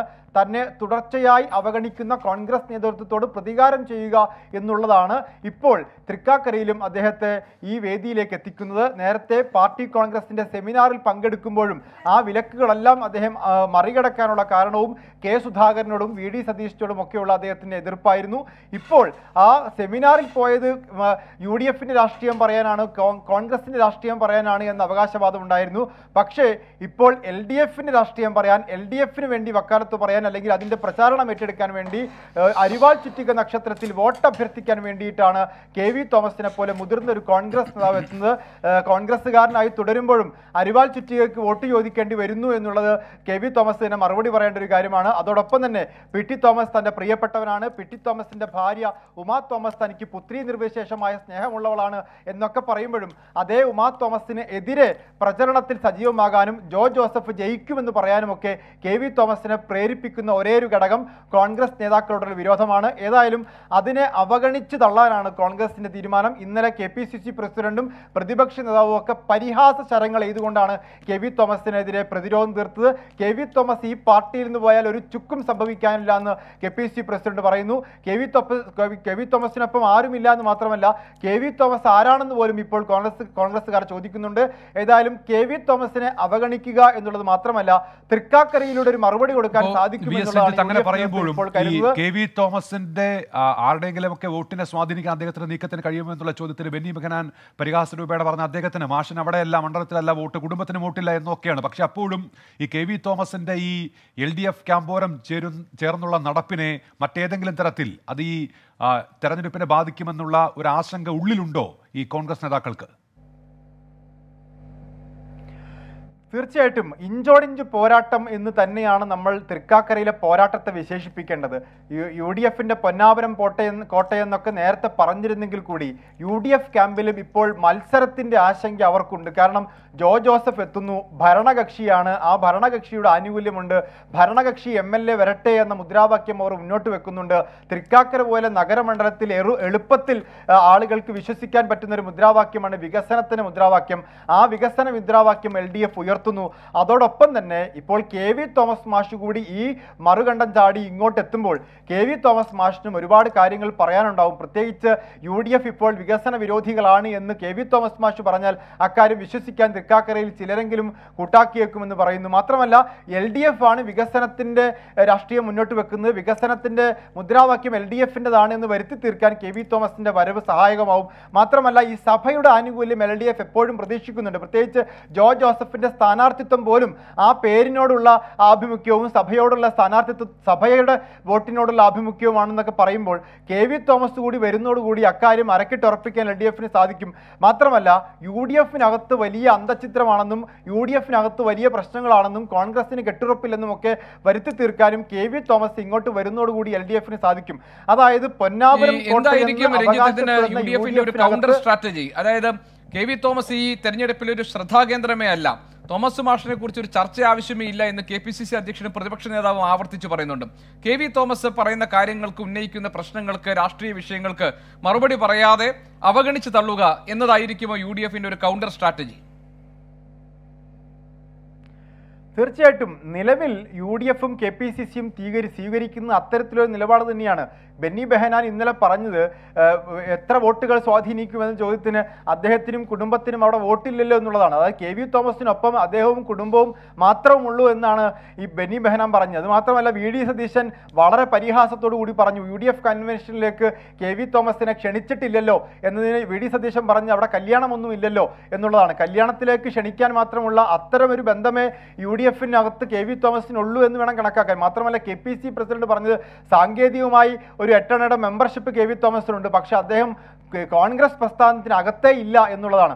അതായത് ഒരു മുതിർന്ന കോൺഗ്രസ് നേതാവ്, മുൻ മന്ത്രി, അതുപോലെ തന്നെ MLA-യും MP-യും ഒക്കെ ആയിട്ടുള്ള ഒരു നേതാവിനെ കൺവെൻഷൻ വൈകിട്ട് നടക്കുകയാണ്. മുഖ്യമന്ത്രിക്കൊപ്പം KV തോമസ് ആ വേദിയിൽ ഉണ്ടാകുമെന്നുള്ള കാര്യം ഉറപ്പുമാണ്. അതിനുശേഷം ഉള്ള കോൺഗ്രസ് നേതാക്കളുടെ പ്രതികരണങ്ങൾ കൂടി നമ്മൾ പ്രതീക്ഷിക്കുന്നുണ്ട്. 2020-യുമായി സഹകരിക്കുമെന്ന K. സുധാകരന്റെ പ്രസ്താവനയിൽ ചൂടുപിടിച്ച് തൃക്കാക്കര. 2020 UDF-നും LDF-നും വോട്ട് ചെയ്യില്ലെന്ന് BJP സംസ്ഥാന അധ്യക്ഷൻ K. സുരേന്ദ്രൻ അവകാശപ്പെട്ടു. പരമ്പരാഗത മുന്നണികൾക്കെതിരാണ് 2020-യുടെ പ്രവർത്തകർ. സാബു ജേക്കബിനെ സർക്കാർ ആക്രമിച്ചപ്പോൾ പിന്തുണച്ചവരാണ് കോൺഗ്രസ് നേതാക്കളെന്നും K. സുരേന്ദ്രൻ 24-നോട് പറഞ്ഞു. പരമ്പരാഗതമായിട്ടുള്ള 2 മുന്നണികൾക്കെതിരായിട്ട് വോട്ട് ചെയ്യുന്നവരാണ് അവർ വോട്ട് ചെയ്യുന്നത്. ഇത്തവണ എന്തായാലും അവർക്ക് കോൺഗ്രസ്സിന് വോട്ട് ചെയ്യുക അല്ലെങ്കിൽ CPM-ന് വോട്ട് ചെയ്യുക എന്നുള്ളത് അവരുടെ വോട്ടർമാരെ സംബന്ധിച്ച് തീർച്ചയായിട്ടും അത് പരിഗണിക്കാവുന്ന ഒരു കാര്യമല്ല. ഇവിടെ ഇപ്പോൾ ഒരു ശക്തമായിട്ടുള്ള 3-ാം ബദലായിട്ട് NDA വന്നിരിക്കുകയാണ്. 6 മാസം കൊണ്ട് എല്ലാം മറക്കുന്ന ആളാണോ, അല്ലെങ്കിൽ ആ പാർട്ടി അണികളെല്ലാം മറക്കുന്ന ആളാണോ? കോൺഗ്രസ് പരസ്യമായിട്ട് സാബുവിനെ സർക്കാരിനൊപ്പം ചേർന്ന് എതിർക്കുകയായിരുന്നു, 2020 എതിർക്കുകയായിരുന്നു. ഞങ്ങൾ മാത്രമാണ്, ഞങ്ങൾ സാധ്യമായിട്ടുള്ള എല്ലാ സംസ്ഥാനങ്ങളിലും അവർക്ക് എല്ലാ അവസരവും പിന്തുണയും കൊടുത്തത് BJP മാത്രമാണ്. അതുകൊണ്ട് അത്തരം ആശയവിനിമയങ്ങളെ സംബന്ധിച്ച് എന്തെങ്കിലും പറയാൻ പറ്റുന്ന രീതിയിലേക്ക് ഇപ്പോൾ വന്നിട്ടില്ല. പക്ഷേ തീർച്ചയായിട്ടും ഞങ്ങൾ ആ സാധ്യതകളെല്ലാം പരിഗണിക്കും. 2020 UDF-നെ പിന്തുണയ്ക്കും എന്നാണ് പ്രതീക്ഷയെന്ന സ്ഥാനാർത്ഥി ഉമാ തോമസും കോൺഗ്രസ് നേതാവ് രമേശ് ചെന്നിത്തലയും പ്രതികരിച്ചു. മുൻപ് 2020-ക്കെതിരെ PT തോമസ് നിലപാട് സ്വീകരിച്ചിരുന്നുവെങ്കിലും ആ സാഹചര്യമല്ല ഇപ്പോൾ ഉള്ളതെന്ന് രമേശ് ചെന്നിത്തല 24-നോട് വ്യക്തമാക്കി. ഇപ്പോഴത്തെ ആ സാഹചര്യം അതല്ലല്ലോ. ഇപ്പോൾ കഴിഞ്ഞ ഒരു വർഷമായി അവർക്കെതിരായി ഗവൺമെൻറ് ചെയ്തുകൊണ്ടിരിക്കുന്ന, അവർക്ക് വിരുദ്ധമായി ചെയ്തുകൊണ്ടിരിക്കുന്ന കാര്യങ്ങളുണ്ട് അല്ലേ? അതെല്ലാവർക്കും അറിയാവുന്ന കാര്യമാണ്. അതുകൂടെ കണക്കിലെടുക്കുമ്പോൾ തീർച്ചയായിട്ടും ഈ ഗവൺമെൻറ് ഒരു തിരിച്ചടി കൊടുക്കാൻ അവർ മുന്നോട്ട് വരുമെന്നാണ് ഞങ്ങളുടെ പ്രതീക്ഷ. ഗവൺമെൻറ്റിൻ്റെ പ്രവർത്തനങ്ങളുടെ തിക്താനുഭവങ്ങൾ ഓരോ ദിവസവും നേരിട്ടുകൊണ്ടിരിക്കുന്ന ആളുകളാണവർ. അപ്പോൾ അവർ UDF-നെ പിന്തുണയ്ക്കുമെന്നാണ് ഞങ്ങളുടെ വിശ്വാസം. വിജയിക്കാനായി എല്ലാവരുടെയും വോട്ടുകൾ തേടും എന്ന് ഉമാ തോമസും വ്യക്തമാക്കി. 2020-യുമായി സഹകരിക്കുമെന്ന K. സുധാകരന്റെ പ്രസ്താവനയ്ക്ക് PT തോമസിന്റെ ആത്മാവ് മറുപടി നൽകും എന്നായിരുന്നു KV തോമസിന്റെ പ്രതികരണം. തൃക്കാക്കരയിലെ ഈച്ച് ആൻഡ് എവരിവൺ, എല്ലാവരുടെയും വോട്ട് എനിക്ക് ആവശ്യമാണ്. അത് ആര് തന്നെയാണെങ്കിലും ഞങ്ങൾക്ക് അനുകൂലമായ വോട്ട് രേഖപ്പെടുത്തുന്നവരെ എല്ലാവരെയും എനിക്ക് സന്തോഷത്തോടെ സ്വീകരിക്കാനാണ് ഇഷ്ടം എന്ന് എൻ്റെ കൂടെ നിൽക്കുന്ന ശക്തി തന്നെയാണ്, ഈ ജനക്കൂട്ടം തന്നെയാണ് എൻ്റെ ശക്തി. തീർച്ചയായിട്ടും വിജയിക്കാൻ കഴിയുമെന്ന് ഉത്തമ വിശ്വാസമാണ്. PT-യുടെ ആത്മാവ് പറയും. PT അതിനെങ്ങനെയാണെന്ന് നേരിട്ടെന്ന് എല്ലാവർക്കും അറിയാം. ആരോട് ചർച്ച ചെയ്തിട്ടാണ്, ഉമ്മയോട് പോലും ചർച്ച ചെയ്തിട്ടാണോ ഇത്? 2 അവിടെ മടവറുണ്ട്, ബെന്നി ബെഹനാനും അവിടുത്തെ മുൻ MLA-യുമാണ്. അവരുടെ നിലപാടെന്താ? കഴിഞ്ഞ അസംബ്ലി തിരഞ്ഞെടുപ്പ് കാലത്ത് എറണാകുളം മേഖലയിൽ വ്യാപകമായ സ്ഥാനാർത്ഥികൾക്ക് 2020 അതിനെന്താ മറുപടി സുധാകരന് പറയാനുള്ളത്? സുധാകരൻ ഈ തീരുമാനം വെച്ച ബെന്നി ബെഹനാനോടും ഒക്കെ ചോദിച്ചിട്ടാണോ, ഉമ്മയോട് ചോദിച്ചിട്ടാണോ? ഇതൊക്കെ പ്രശ്നം. ഞാൻ ചോദിക്കുന്ന പ്രശ്നങ്ങൾ ഇതൊക്കെ തന്നെ. ഏകപക്ഷീയമായ കാര്യങ്ങൾ പോകുന്നു. സിനോജ് തോമസ് ഉണ്ട് ഇപ്പോൾ വിവരങ്ങളുമായി കൊച്ചിയിൽ നിന്ന്. സിനോജ്, 2020 വോട്ടുകൾ ഒരു രാഷ്ട്രീയ വിഷയമായി തന്നെ മണ്ഡലത്തിൽ മാറുന്നു. 2020 എന്നുള്ള നിലപാട് പറയുന്നുണ്ട് K. സുധാകരന്റെ പ്രതികരണത്തോട്. പക്ഷേ കൃത്യമായി ഇന്നിടത്തേക്ക് വോട്ടുകൾ പോകട്ടെ എന്നൊരു നിലപാട് അവർ ഇതുവരെയും സ്വീകരിച്ചിട്ടില്ലല്ലോ സിനോജ്.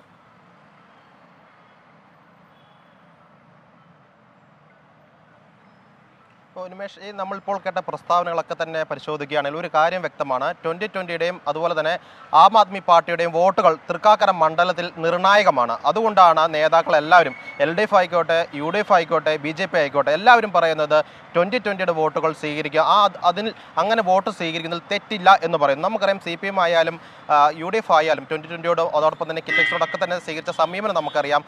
UDF-ലാണെങ്കിൽ PT തോമസാണ് ഏറ്റവും കൂടുതൽ കർശനമായ നിലപാട് സ്വീകരിച്ച ഒരു വ്യക്തി എന്ന് പറയുന്നത്. ഒപ്പം തന്നെ കിറ്റക്സും CPM തമ്മിലുള്ള തർക്കം, ദീപുവിൻ്റെ മരണം, 2020 പ്രവർത്തനം ദീപുവിൻ്റെ മരണം, ഇതൊക്കെ തന്നെ സമീപകാല രാഷ്ട്രീയ കേരളം ചർച്ച ചെയ്ത വിഷയങ്ങളാണ്. പക്ഷേ തൃക്കാക്കരയിൽ ഒരു ഉപതെരഞ്ഞെടുപ്പ് വന്ന സാഹചര്യത്തിൽ ആ കഴിഞ്ഞ കാലങ്ങളൊക്കെ തന്നെ എല്ലാ മുന്നണികളും മറക്കുകയാണ്. 2020 വോട്ടുകൾ സ്വീകരിക്കുന്നതിൽ തെറ്റില്ല എന്നൊരു നയം സ്വീകരിക്കുകയാണ്. അതുകൊണ്ട് തന്നെയാണ് പ്രതിപക്ഷ നേതാവും KPCC അധ്യക്ഷനും രമേശ് ചെന്നിത്തല ഉൾപ്പെടെയുള്ള മുതിർന്ന കോൺഗ്രസിൻ്റെ UDFിൻ്റെ നേതാക്കളൊക്കെ തന്നെ ഈ വോട്ടുകൾ സ്വീകരിക്കുന്നതിൽ തെറ്റില്ല. PT തോമസ് വിമർശിച്ചിരുന്നു, ആ കാലം കഴിഞ്ഞു. പക്ഷേ ഈ 2020 വോട്ടുകൾ UDF സ്വീകരിക്കുമെന്നൊരു നിലപാടിലേക്ക് UDF കടക്കുന്നത്. സ്ഥാനാർത്ഥി ഉമാ തോമസ് പോലും ആ നിലപാട് സ്വീകരിക്കുന്നു. എല്ലാവരുടെയും വോട്ടുകൾ വിജയിക്കാൻ വേണ്ടി ആവശ്യമാണെന്ന് പറയുകയും ചെയ്യുന്നു. ഒപ്പം തന്നെ മുതിർന്ന നേതാവ് KB തോമസ്, ഇടതുപാളയത്തിലേക്ക് പോകുന്ന KB തോമസ് പറയുന്നു, ഇതിനുള്ളൊരു മറുപടി PT തോമസിൻ്റെ ആത്മാവ് നൽകുമെന്നാണ്. കാരണം PT തോമസ് ആയിരുന്നു ഏറ്റവും വലിയ വിമർശകൻ 2020. അതുകൊണ്ട് തന്നെ PT തോമസിൻ്റെ ആത്മാവ് മറുപടി നൽകും എന്ന് പറയുന്നു.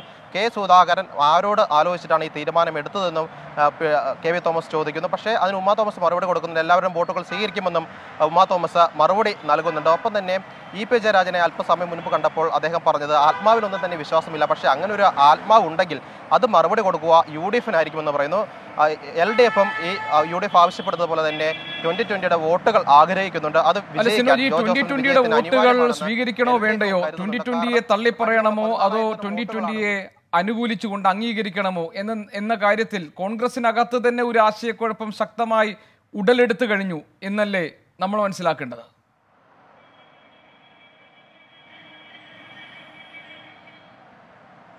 തീർച്ചയായും KB തോമസ് പറയുന്നത് ആ കോൺഗ്രസിൻ്റെ ഉള്ളിലുള്ള ഒരു ചെറു വികാരം മാത്രമാണ്. പക്ഷേ നിലവിലെ സാഹചര്യത്തിൽ ഒരു ശക്തനായ സ്ഥാനാർത്ഥി ഇടതുപക്ഷത്തിൻ്റെ ഭാഗത്തു നിന്ന് വന്നു കഴിഞ്ഞപ്പോൾ വിജയിക്കണമെങ്കിൽ ഈ 2020യുടെയും ആം ആദ്മി പാർട്ടിയുടെയും വോട്ടുകൾ അത്യാവശ്യമാണെന്ന് കോൺഗ്രസിൻ്റെ നേതൃത്വത്തിന് മനസ്സിലായി. അതുകൊണ്ട് തന്നെയാണ് എറണാകുളം ജില്ലയിൽ നിന്നുള്ള എതിർപ്പുകൾ കൂടി മറികടന്നുകൊണ്ട് ഈ പരസ്യ പ്രസ്ഥാനം മുതിർന്ന നേതാക്കൾ തന്നെ നടത്തുന്നത്. കാരണം വിജയമാണ് ലക്ഷ്യം, അതിനുവേണ്ടി 2020യുടെ വോട്ടുകൾ കൂടി നേടുന്നതിൽ തെറ്റില്ല എന്നാണ് UDF നേതാക്കൾ VD സതീശനും രമേശ് ചെന്നിത്തലയും K സുധാകരനും ഉൾപ്പെടെയുള്ള നേതാക്കൾ പറയുന്നത്.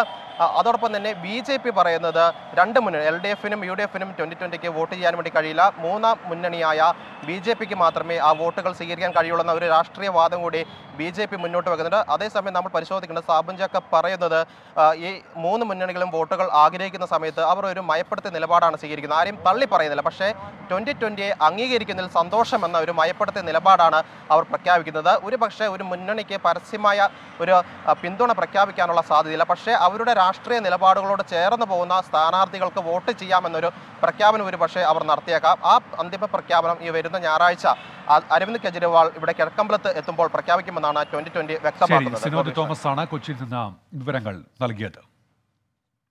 തൃക്കാക്കര ഉപതെരഞ്ഞെടുപ്പിലെ പത്രികകളുടെ സൂക്ഷ്മ പരിശോധന അല്പസമയത്തിനകം ആരംഭിക്കും. ആകെ 18 സ്ഥാനാർത്ഥികളാണ് പത്രിക നൽകിയിട്ടുള്ളത്. തിങ്കളാഴ്ച വരെയാണ് പത്രിക പിൻവലിക്കാനുള്ള സമയം. അതിൽ പാലോട് കൊച്ചിയിൽ നിന്ന് വിവരങ്ങൾ നൽകാനുണ്ട്. അതിൽ ഈ പത്രിക സമർപ്പണം സംബന്ധിച്ച വിവരങ്ങൾ എന്തൊക്കെയാണ്? ഗോപേഷൻ 18 സ്ഥാനാർത്ഥികളാണ് നിലവിൽ നാമനിർദ്ദേശ പത്രിക നൽകിയിട്ട് അതിന്റെ സൂക്ഷ്മ പരിശോധന 11 മണിക്ക് കളക്ടറേറ്റിൽ ആരംഭിക്കുകയാണ്. അതിന്റെ തയ്യാറെടുപ്പിലാണ് ഇപ്പോൾ അതുമായി ബന്ധപ്പെട്ട ഉദ്യോഗസ്ഥരുള്ളത്. ഏതായാലും ഡമ്മി സ്ഥാനാർത്ഥികളെ CPMും BJPയും നിർത്തിയിട്ടുണ്ട്. ഏറ്റവും പ്രധാനപ്പെട്ട ഒരു കാര്യം നമുക്കിനി അടുത്ത ചർച്ചയിലേക്ക് വരേണ്ടത് എത്ര ബാലറ്റുകൾ വേണ്ടിവരും എന്നൊരു ചർച്ചയാണ്, എന്നൊരു ആലോചനയാണ് ഇപ്പോൾ ഉദ്യോഗസ്ഥർക്കിടയിലുള്ള. കാരണം ഇപ്പോൾ 18 സ്ഥാനാർത്ഥികൾ ആകെ പത്രിക നൽകിയിരിക്കുന്നു. അതിൽ 2 ഡമ്മി സ്ഥാനാർത്ഥികൾ ഒഴിച്ചു നിർത്തിയാൽ അവർ ഇത് ഒന്നുകിൽ ഈ ഔദ്യോഗിക സ്ഥാനാർത്ഥികൾ യഥാർത്ഥ സ്ഥാനാർത്ഥികളുടെ പത്രിക സ്വീകരിച്ചു കഴിഞ്ഞാൽ ഡമ്മി സ്ഥാനാർത്ഥികൾ സ്വാഭാവികമായും പത്രിക പിൻവലിക്കും. ശേഷമുള്ളത് 16 പേരാണ്. നോട്ടയുൾപ്പെടെ 17 പോയിന്റുകൾ വേണ്ടിവരും. അപ്പോൾ ഒരു ബാലറ്റ് യൂണിറ്റ് കൂടി വേണ്ടിവരും എന്നാണ് ആലോചിക്കുന്നതെങ്കിൽ ഓരോ ബൂത്തിലും 2 ബാലറ്റുകൾ വേണ്ടിവരും എന്നൊരു ആലോചന നടക്കുന്നുണ്ട്. ഏതായാലും ഇന്ന് അതിനെക്കുറിച്ചുള്ള കൃത്യമായൊരു ചിത്രം കിട്ടും എന്നാണ് പ്രതീക്ഷിക്കുന്നത്. ഏതായാലും ജോ ജോസഫിന് LDF സ്ഥാനാർത്ഥി ജോ ജോസഫിന് ഒരു അപരൻ കൂടി രംഗത്തെത്തിയിട്ടുണ്ട്. ജോമോൻ ജോസഫ് ചങ്ങനാശ്ശേരി സ്വദേശിയാണ്. അത്തരത്തിൽ ഒരു അപരഭീഷണി ഉണ്ട് എന്ന് CPM തന്നെ ആരോപിച്ചിരുന്നു. അത്തരത്തിൽ ഒരു അപരൻ കൂടി CPMന് ജോ ജോസഫിന് ഉണ്ട്. മാത്രമല്ല നാമനിർദ്ദേശ പത്രിക സമർപ്പിച്ചിരിക്കുന്നത്. നാമനിർദ്ദേശ പത്രികകൾക്ക് മേലുള്ള സൂക്ഷ്മ പരിശോധന അല്പസമയത്തിനകം തുടങ്ങും. അതിന്റെ നടപടിക്രമങ്ങളിലേക്ക് കടക്കുകയാണ്. അതിൽ പാലോട് ഞങ്ങളുടെ പ്രതിനിധി വിശദാംശങ്ങൾ നൽകുകയായിരുന്നു കൊച്ചിയിൽ നിന്ന്. വീണ്ടും ബ്രേക്കിംഗ് അവേഴ്സിലേക്ക് എല്ലാ പ്രേക്ഷകർക്കും സ്വാഗതം. ചികിത്സാ രഹസ്യം കൈക്കലാക്കാൻ നിലമ്പൂരിൽ പാരമ്പര്യ വൈദ്യനെ കൊലപ്പെടുത്തിയ കേസിൽ അന്വേഷണം ഊർജിതം. മുഖ്യപ്രതി ഷൈബിൻ അഷ്റഫും സംഘവും കൂടുതൽ കൊലപാതകങ്ങൾ നടത്തിയോ എന്ന് പോലീസ് അന്വേഷിക്കും. കൊലപാതകത്തിനുൾപ്പെടെ എല്ലാ പദ്ധതികൾക്കും മുൻ SI സഹായം നൽകിയെന്ന് ഷൈബിൻ മൊഴി നൽകിയതായി സൂചനയുണ്ട്. ഷൈബിൻ ഷരീഫിന്റെ സ്വത്ത് വിവരങ്ങളും പോലീസ് അന്വേഷിക്കുന്നുണ്ട്. കഴിഞ്ഞ 10 വർഷത്തിനിടെ 350 കോടിയോളം രൂപയുടെ സ്വത്ത് സമ്പാദിച്ചതായിട്ടാണ് കണക്കുകൾ സൂചിപ്പിക്കുന്നത്. ഷൈബിന്റെ പേരിൽ നിരവധി ആഡംബര വാഹനങ്ങളും കണ്ടെത്തിയിട്ടുണ്ട്. അതേസമയം പ്രതികൾ കൂടുതൽ കൊലപാതകങ്ങൾ ആസൂത്രണം ചെയ്തതിന്റെ ഡിജിറ്റൽ തെളിവുകൾ 24 ലഭിച്ചു. ഒന്നാം പ്രതിയായ ഷൈബിൻ സംഘാംഗങ്ങളുമായി കൊലപാതകം ആസൂത്രണം ചെയ്യുന്നതിന്റെ ഓഡിയോ വീഡിയോ ക്ലിപ്പ് ഇപ്പോൾ പുറത്തു വന്നിട്ടുണ്ട്. മുക്കം സ്വദേശി ഹാരിസിന്റെ വീട്ടിലേക്ക് പോകുന്ന വഴിയും ആക്രമണ പദ്ധതികളും ഇതിൽ വിവരിക്കുന്നുണ്ട്. ഈ വാഴ ജംഗ്ഷന്റെയും ഈ കള്ളന്തോണ്ടിയും ഇടയ്ക്ക് വലിയൊരു കോളേജ് ഉണ്ട്. ആ കോളേജിന്റെയും അതിന്റെ ഓപ്പോസിറ്റുള്ള പള്ളിയുമലാണ് നമ്മൾ മുമ്പ് ക്യാമറകൾ കണ്ടിട്ടുള്ളത്. ആ കോളേജിലൊക്കെ പഠിക്കുന്ന കുട്ടികൾ താമസിക്കുന്ന ഹോസ്റ്റലാണ് ഇവിടെ. ഈ വാഴേന്റെ സൈഡിൽ ഒരു ക്യാമറ ഉണ്ടായിരുന്നു ആ കടയിൽ. ആ ക്യാമറ നേരെയായിരുന്നു മുമ്പ് വെച്ചിരുന്നത് റോട്ടിലേക്ക്. ഇപ്പൊ അത് വെച്ചിട്ടുള്ളത് നേരെ ഇങ്ങോട്ട് തിരിച്ചു വെച്ചിട്ടുണ്ട്. അതായത് നമ്മൾ കയറുന്ന റോട്ടിലേക്ക്. അൻവറിന്റെ അറ്റാക്ക് കഴിഞ്ഞ് വരുമ്പോ പോണത് ഞാൻ പറഞ്ഞുതരാം. അറ്റാക്കെല്ലാം കഴിഞ്ഞ് വരുമ്പോ ഈ ഇന്നോവ ഈ വാഴ ജംഗ്ഷനിലേക്ക് ഇറങ്ങരുത്. അതിനു മുമ്പ് വാഴന്റെ ജംഗ്ഷൻ എത്തുന്നതിന് തൊട്ട് മുമ്പ് അതിന്റെ ഏറ്റവും അവസാനത്തെ വീടുണ്ട്. അതൊരു 10 മീറ്റർ ഉണ്ടാവുള്ളൂ പിന്നെ വാഴയിലേക്ക്. അവിടെ വണ്ടി നിർത്തിയിട്ട് എല്ലാവരും ഇറങ്ങാം. ഉള്ളിലേക്ക് കയറാൻ ബുദ്ധിമുട്ടുള്ള വീടുകളിലേക്കൊക്കെ വേണ്ടിയിട്ട് അവിടെ അതിനായിട്ട് ഉണ്ടാക്കിയ നല്ല സിമെന്റ് പോലുള്ള സൈഡ് റോഡിന്റെ 2 സൈഡിലും പാർക്കിംഗ് ഉണ്ട്. അവിടെ വണ്ടിയിട്ട് പോലും നമുക്ക് പ്രശ്നമൊന്നുമില്ല. പക്ഷെ അവിടേക്ക് എത്തണമെങ്കിൽ ഇന്നോവ നമ്മൾ ഒന്നില്ലെങ്കിൽ ഇന്നോവ അവിടം വരെ നമ്മൾ ഡ്രോപ്പ് ചെയ്യണം. അല്ലെങ്കിൽ ഈ പറഞ്ഞ പോലെ ഈ ബ്രോസിന്റെ അവിടുത്തെ ഒരു വണ്ടി നിർത്തിയിട്ട് അവിടെ 2 ആള് പോയി പിന്നെ റിക്സ് എടുത്തുകൊണ്ടു അങ്ങനെയൊക്കെ വേണം. ഇവിടെ ഈ ഇന്നോവ കറക്റ്റ് ലൈറ്റൊക്കെ ഓഫ് ആക്കിയിട്ട് വരികയാണെങ്കിൽ അത് എല്ലാവരുടെ ഉത്തരവാദിത്തമാണ്. ഇവിടെ ഇനി അജ്മലിനെ വണ്ടി ഓടിക്കണമെങ്കിൽ ലാസ്റ്റ് അജ്മലിനെ തെറി വിളിക്കുന്ന ഒരു അവസ്ഥ വരരുത്. അതൊക്കെ എല്ലാവരുടെയും പരാജയം തന്നെയാണ്. എല്ലാവരുടെയും പരാജയമാണ്. പ്ലാൻ പേപ്പറിൽ ഉണ്ടാവും. പിന്നെ എല്ലാവരും അന്തം പെട്ട് ഇരുന്ന് കളിച്ചാൽ ആ അന്തം പെട്ടുന്ന ആൾക്കാർക്ക് പറ്റിയ പണിയല്ലത് എന്ന് ഒന്നുകൂടി ഓർമ്മിപ്പിക്കുകയും ചെയ്യുന്നു. ഒരുപാട് പ്ലാനിന്റെ സൈസ് ഒരുപാട് കുറഞ്ഞ് മനസ്സിലായ. മുമ്പത്തെ 100 ആയിരുന്നെങ്കിൽ ഇപ്പൊ 20 നമ്മളെ പ്ലാൻ എന്ന് പറയുന്നത്. മുമ്പത്തെ തട്ടിക്കൊണ്ടോലും കാര്യങ്ങളൊക്കെ ആയിരുന്നെങ്കിൽ കൂടി അതിന് കുറച്ച് സമയം കഴിയുമ്പോൾ 2-3 ആഴ്ച കഴിയുമ്പോൾ ബാക്കിയുള്ളവർക്ക് പ്രതീക്ഷ ഉണ്ടാവുമെങ്കിലും പോലീസിന് മനസ്സിലാവും അത് ഇനി വരാൻ പോകുന്നതാണ്. അതുകൊണ്ട് അത് അവിടെ മുതൽ നല്ല സീരിയസ് ഒരു കേസ് തന്നെയായിരിക്കും. പക്ഷെ ആ സീരിയസ് കേസിനുള്ള മതിലൊക്കെ നമ്മുടെ ഉണ്ടാനും. അതല്ല പറയുന്നത്.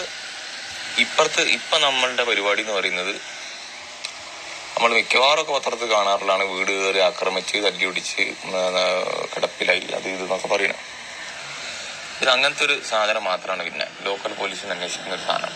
അതിൽ തന്നെ പ്രതിയുടെ വിശദാംശങ്ങൾ വളരെയധികം ഉയർന്ന രീതിയിൽ അവരുടെ തലയിൽ നമ്മൾ പറഞ്ഞു കൊടുക്കുന്നുണ്ട്. മാത്രമല്ല മറ്റൊരു പ്രതിനെ അവിടെ ചൂണ്ടിക്കാണിക്കാൻ അവർക്കൊട്ടില്ലതാനും. അപ്പൊ അതുകൊണ്ട് പറഞ്ഞു വന്നത് എന്താന്ന് വെച്ചാൽ അത്ര ഒരു വലിയൊരു സാധനത്തിന് നമ്മളിപ്പോ ചുരുക്കി ചെറുതാക്കി വെച്ചിട്ടുണ്ട്. അപ്പൊ അതുകൊണ്ട് എല്ലാവർക്കും കുറച്ച് റിലാക്സ്ഡ് ആവാം മാനസികമായിട്ട്. അന്നേരം നമ്മളെ റൂൾസിലോ നമ്മളെ ബാക്കിയുള്ള കാര്യങ്ങളിലോ സിസ്റ്റം കാര്യങ്ങളിലൊന്നും ഒരളവൊന്നും നമ്മൾ വരുത്താൻ പാടില്ല. അത് മുമ്പത്തതുപോലെ തന്നെയുള്ള അതേ സീരിയസ്നെസ്സിൽ കാണും വേണം. ഈ വീഡിയോ ഞാൻ എടുക്കുന്നത് എൻ്റെ ഒരു സേഫ്റ്റിക്ക് വേണ്ടിയിട്ടാണ്. ആവശ്യം വന്നു കഴിഞ്ഞാൽ ഉപയോഗിക്കാൻ വേണ്ടിയിട്ട്. ഇത് ഫുള്ളായിട്ട് കണ്ടു കഴിഞ്ഞാൽ മനസ്സിലാവും നിങ്ങൾക്ക് ഇതെന്താണെന്ന്. ആവശ്യം വന്നാൽ ഞാനിത് ഉപയോഗിക്കുകയുള്ളൂ. ഓക്കെ.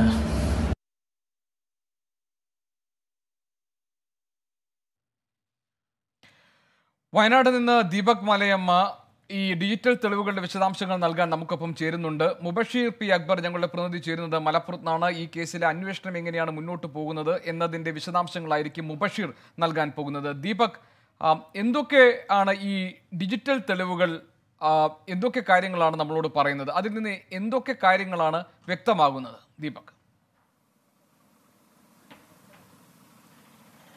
ഗോപികൃഷ്ണൻ, ഏറ്റവും സുപ്രധാനമായിട്ടുള്ള ഒരു തെളിവ് എന്നുള്ള നിലയ്ക്ക് തന്നെയാണ് ഡിജിറ്റൽ തെളിവിനെ പോലീസും സമീപിക്കുന്നത്. പ്രത്യേകിച്ച് ഈ ഒരു കേസിന്റെ ആദ്യം മുതലുള്ള സ്വഭാവം അത്തരത്തിലാണ് എന്നുള്ളത് കൊണ്ടാണ് ഇന്ന് നമ്മൾ പുറത്തുവിട്ടിരിക്കുന്ന ഈ ഒരു വീഡിയോ ദൃശ്യത്തിൽ നൌഷാദാണ് ആദ്യഘട്ടത്തിൽ തന്റെ ഒരു സുരക്ഷയ്ക്ക് വേണ്ടിയാണ് ഇത് ചിത്രീകരിക്കുന്നത് എന്ന് പറയുന്നത്.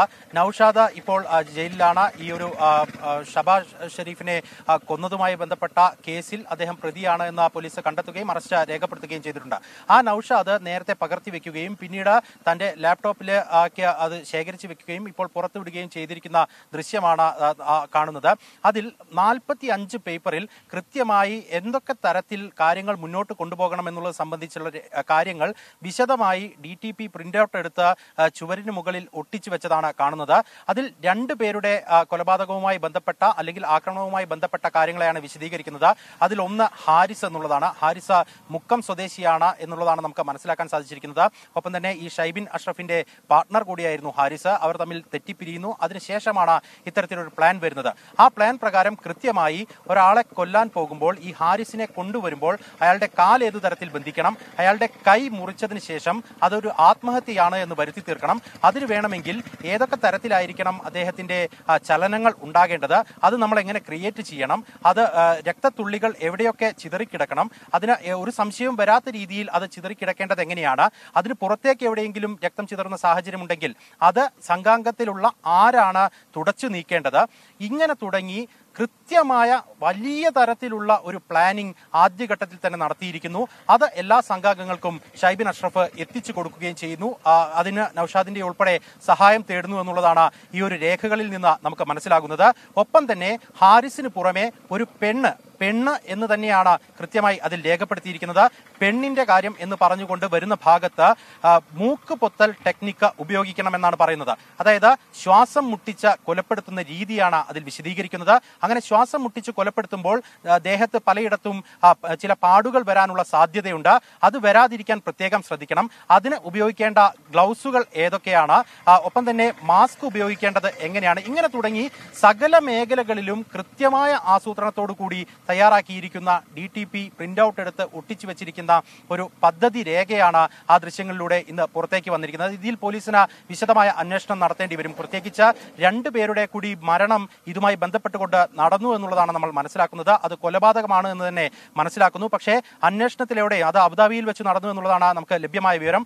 അവിടെ നടന്ന പോസ്റ്റ്മോർട്ടത്തിൽ ഉൾപ്പെടെ അതിൽ അസ്വാഭാവികതകൾ ഒന്നും തന്നെ കണ്ടെത്താൻ കഴിയാത്ത സാഹചര്യം ഉണ്ടാവുകയും ഷൈബിൻ അഷ്റഫും സംഘവും ഏറെക്കുറെ ശിക്ഷയിൽ നിന്നൊക്കെ മുക്തരായി നടക്കുകയുമായിരുന്നു എന്നാണ് നമുക്ക് കിട്ടിയ വിവരം. അങ്ങനെയാണെങ്കിൽ ഒരു പുനരന്വേഷണം ആ കാര്യത്തിൽ ഇനി വേണ്ടിവരും. ഒപ്പം തന്നെ കൂടുതൽ ഓഡിയോ സന്ദേശങ്ങൾ ലഭ്യമായിട്ടുണ്ട്. ഡിജിറ്റൽ തെളിവുകൾ. അപ്പോഴും ഈ ഷൈബിന്റെ ഒരു പശ്ചാത്തലം എന്താണ്? ഇപ്പോൾ ഈ 300 കോടിയിലേറെ രൂപയുടെ സ്വത്തൊക്കെ ഉണ്ടായി 10 വർഷത്തിനകം എന്ന് പറയുമ്പോൾ എന്തൊക്കെ ഇടപെടലുകൾ, എന്തൊക്കെ ഇടപാടുകൾ ഉണ്ടായിരുന്നു? അത്തരത്തിലേക്ക് കൂടി അന്വേഷണം എത്തുന്നുണ്ടോ ഇപ്പോൾ ദീപക്?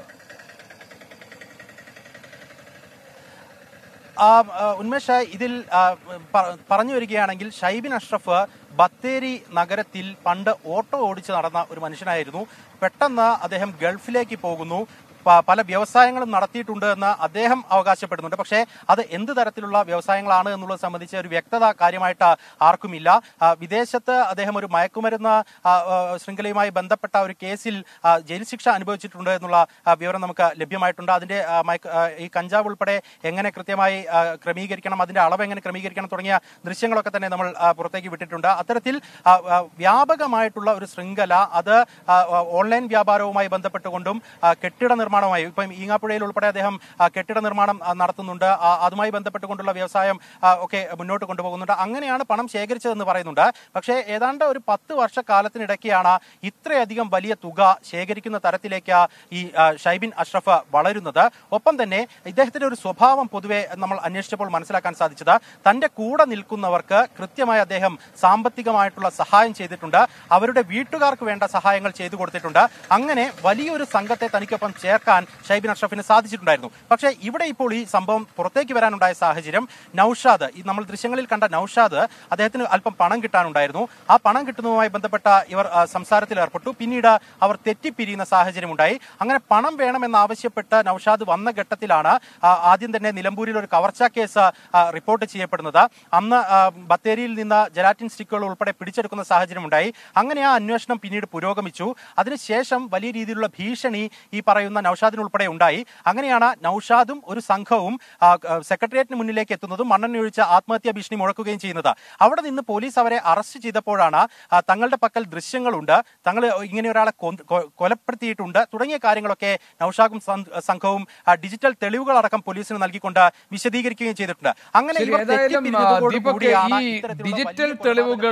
ഡിജിറ്റൽ തെളിവുകൾ വളരെ വളരെ അതായത് ഇതിന് പിന്നിൽ, ഈ കൊലപാതകങ്ങൾക്ക് പിന്നിൽ എന്തെല്ലാമാണ് ആസൂത്രണം നടന്നിട്ടുള്ളത്, കൂടുതൽ കൊല നടത്താൻ വേണ്ടി നടത്തിയിട്ടുള്ള തയ്യാറെടുപ്പുകൾ, ആസൂത്രണം, ഇതിൻ്റെയൊക്കെ വിവരങ്ങൾ പുറത്തേക്ക് വരികയാണ്. ഇനി എങ്ങനെയാണ് പോലീസ് ഈ കേസിന്റെ അന്വേഷണവുമായി മുന്നോട്ട് പോകാൻ പോകുന്നത് എന്നാണ് നമുക്ക് പരിശോധിക്കാനുള്ളത്. മുബഷീർ പി അക്ബർ ഞങ്ങളുടെ പ്രതിനിധി മലപ്പുറത്ത് ഇതിന്റെ വിവരങ്ങൾ നൽകാൻ നമുക്കൊപ്പം ചേരുന്നുണ്ട്. മുബഷീർ, ഈ നിലമ്പൂരിലെ വൈദ്യന്റെ കൊലപാതകത്തിന് പിന്നിലുള്ളവർ ആരൊക്കെയാണ് എന്ന് മനസ്സിലാക്കുമ്പോൾ അവർ ഒരുപാട് കൊലപാതകങ്ങൾ ആസൂത്രണം ചെയ്യുകയും നടപ്പാക്കാൻ ശ്രമിക്കുകയും ഒക്കെ ചെയ്തിട്ടുണ്ട് എന്ന നടുക്കുന്ന വിവരങ്ങൾ പുറത്തു വരികയാണ്. ഈ കൊലപാതകത്തിന്റെ പിന്നാമ്പുറ കഥകൾ പുറത്തേക്ക് വരികയാണ്. പോലീസ് ഈ കാര്യത്തിൽ ഇനി എങ്ങനെയാണ് അന്വേഷണം മുന്നോട്ട് കൊണ്ടുപോകാൻ ഉദ്ദേശിക്കുന്നത്? എന്താണ് വിശദാംശങ്ങൾ?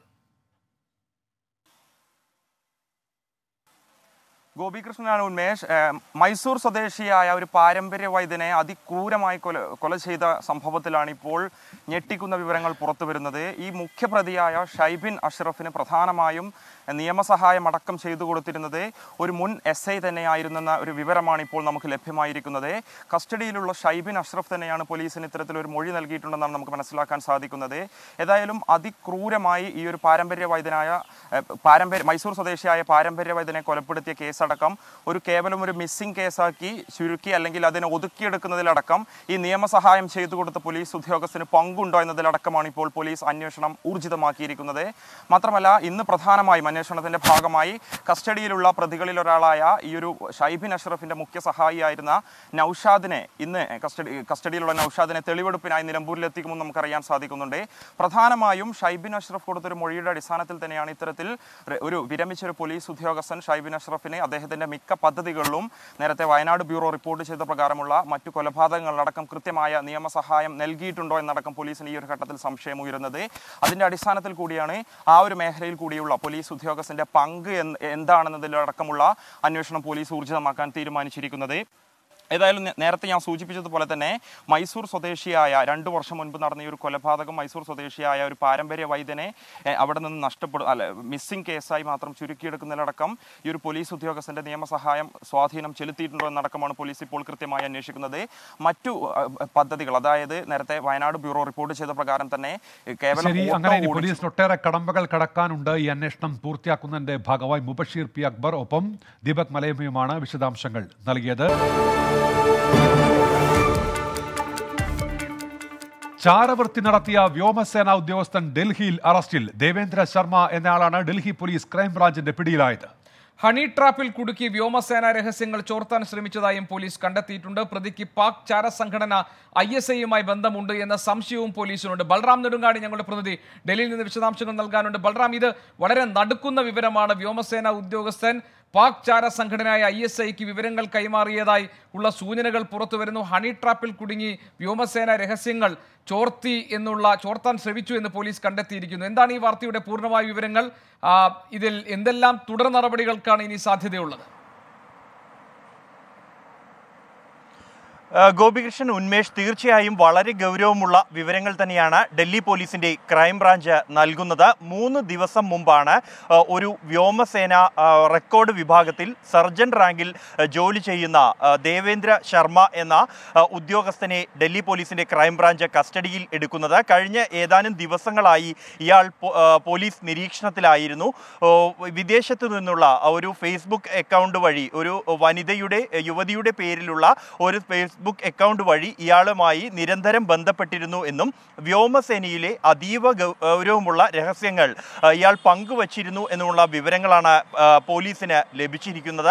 പ്രധാനമായും ഇന്ത്യയുടെ വ്യോമസേനയുടെ റഡാറുകൾ ഏതെല്ലാം ഇടങ്ങളിലാണ് സ്ഥാപിച്ചിരിക്കുന്നത്, കൂടാതെ ഉന്നത സ്ഥാനങ്ങളിൽ വഹിക്കുന്ന ഉദ്യോഗസ്ഥർ എവിടെയെല്ലാമാണ് പോസ്റ്റ് ചെയ്തിരിക്കുന്നത്, ഇവരുടെ മറ്റു വിശദാംശങ്ങൾ തുടങ്ങിയ രഹസ്യങ്ങൾ ചോർത്താൻ ശ്രമിച്ചു എന്നാണ് പോലീസിന് ലഭിച്ചിരിക്കുന്ന വിവരം.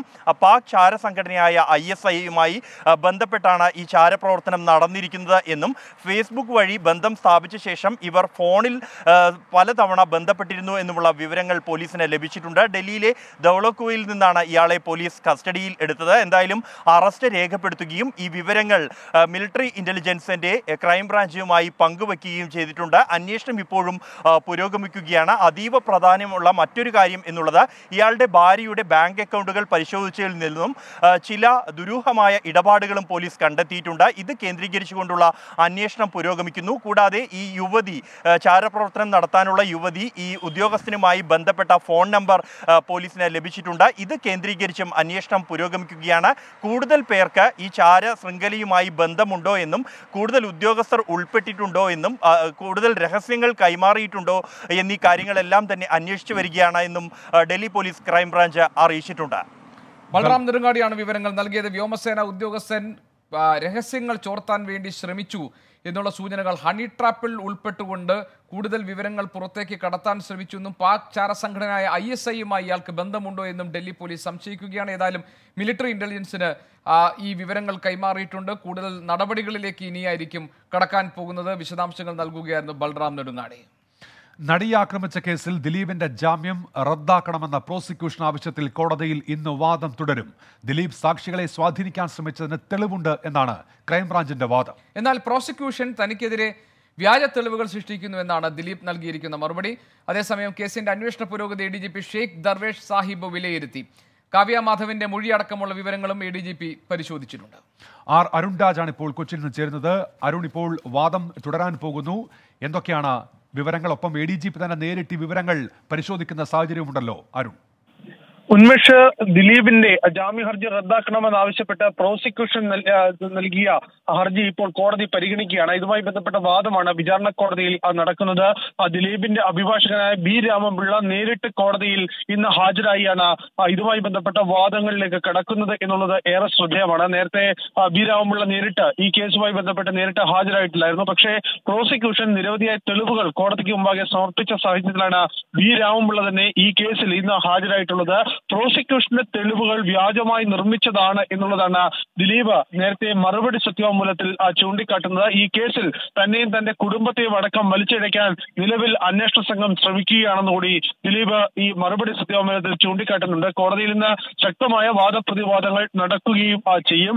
അതേസമയം തന്നെ കേസന്വേഷണത്തിന്റെ പുരോഗതി വിലയിരുത്താൻ അന്വേഷണ ചുമതലയുള്ള ക്രൈംബ്രാഞ്ച് മേധാവി ഷെയ്ഖ് ദർവേഷ് സാഹിബ് ഇന്നലെ അന്വേഷണ ഉദ്യോഗസ്ഥരുമായി ഒരു കൂടിക്കാഴ്ച നടത്തിയിരുന്നു. ഈ കൂടിക്കാഴ്ചയിൽ അന്വേഷണത്തിന്റെ പുരോഗതി അടക്കം ചർച്ച ചെയ്യുകയും ഈ കേസുമായി ബന്ധപ്പെട്ട് അവസാന ഘട്ടത്തിൽ ചോദ്യം ചെയ്ത കാവ്യ മാധവന്റെ മൊഴിയടക്കമുള്ള വിവരങ്ങളും ക്രൈംബ്രാഞ്ച് മേധാവി ഇപ്പോൾ പരിശോധിച്ചിട്ടുണ്ട്. ഈ കേസിൽ അന്വേഷണം പൂർത്തീകരിക്കാൻ ഇനി ദിവസങ്ങൾ മാത്രം ബാക്കിയാണ് ഉള്ളത്.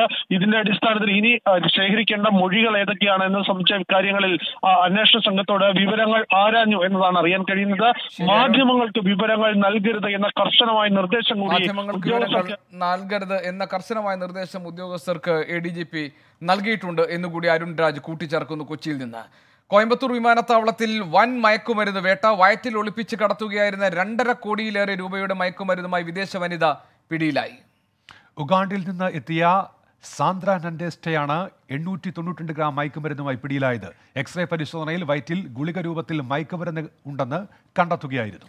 എയർ അറേബ്യ വിമാനത്തിലെത്തിയ ഇവരെ ഡയറക്ടറേറ്റ് ഓഫ് റവന്യൂ ഇന്റലിജൻസ് ഉദ്യോഗസ്ഥരാണ് പിടികൂടിയത്. നിഖിൽ പ്രമേഷ് വിവരങ്ങൾ നൽകാനുണ്ട്. നിഖിൽ, വലിയ സ്വർണ്ണവേട്ട നടന്നിരിക്കുന്നു കോയമ്പത്തൂരിൽ. എന്താണ് അതിന്റെ പൂർണ്ണമായ വിവരങ്ങൾ? ഗോപികൃഷ്ണൻ, സമീപകാലത്ത് കോയമ്പത്തൂർ വിമാനത്താവളത്തിൽ ഉണ്ടാകുന്ന ഏറ്റവും വലിയ മയക്കുമരുന്ന് വേട്ടയാണ് ഈ ഉണ്ടായിട്ടുള്ളത്. ഈ സംഭവം നടക്കുന്നത് മെയ് 6-നാണ്.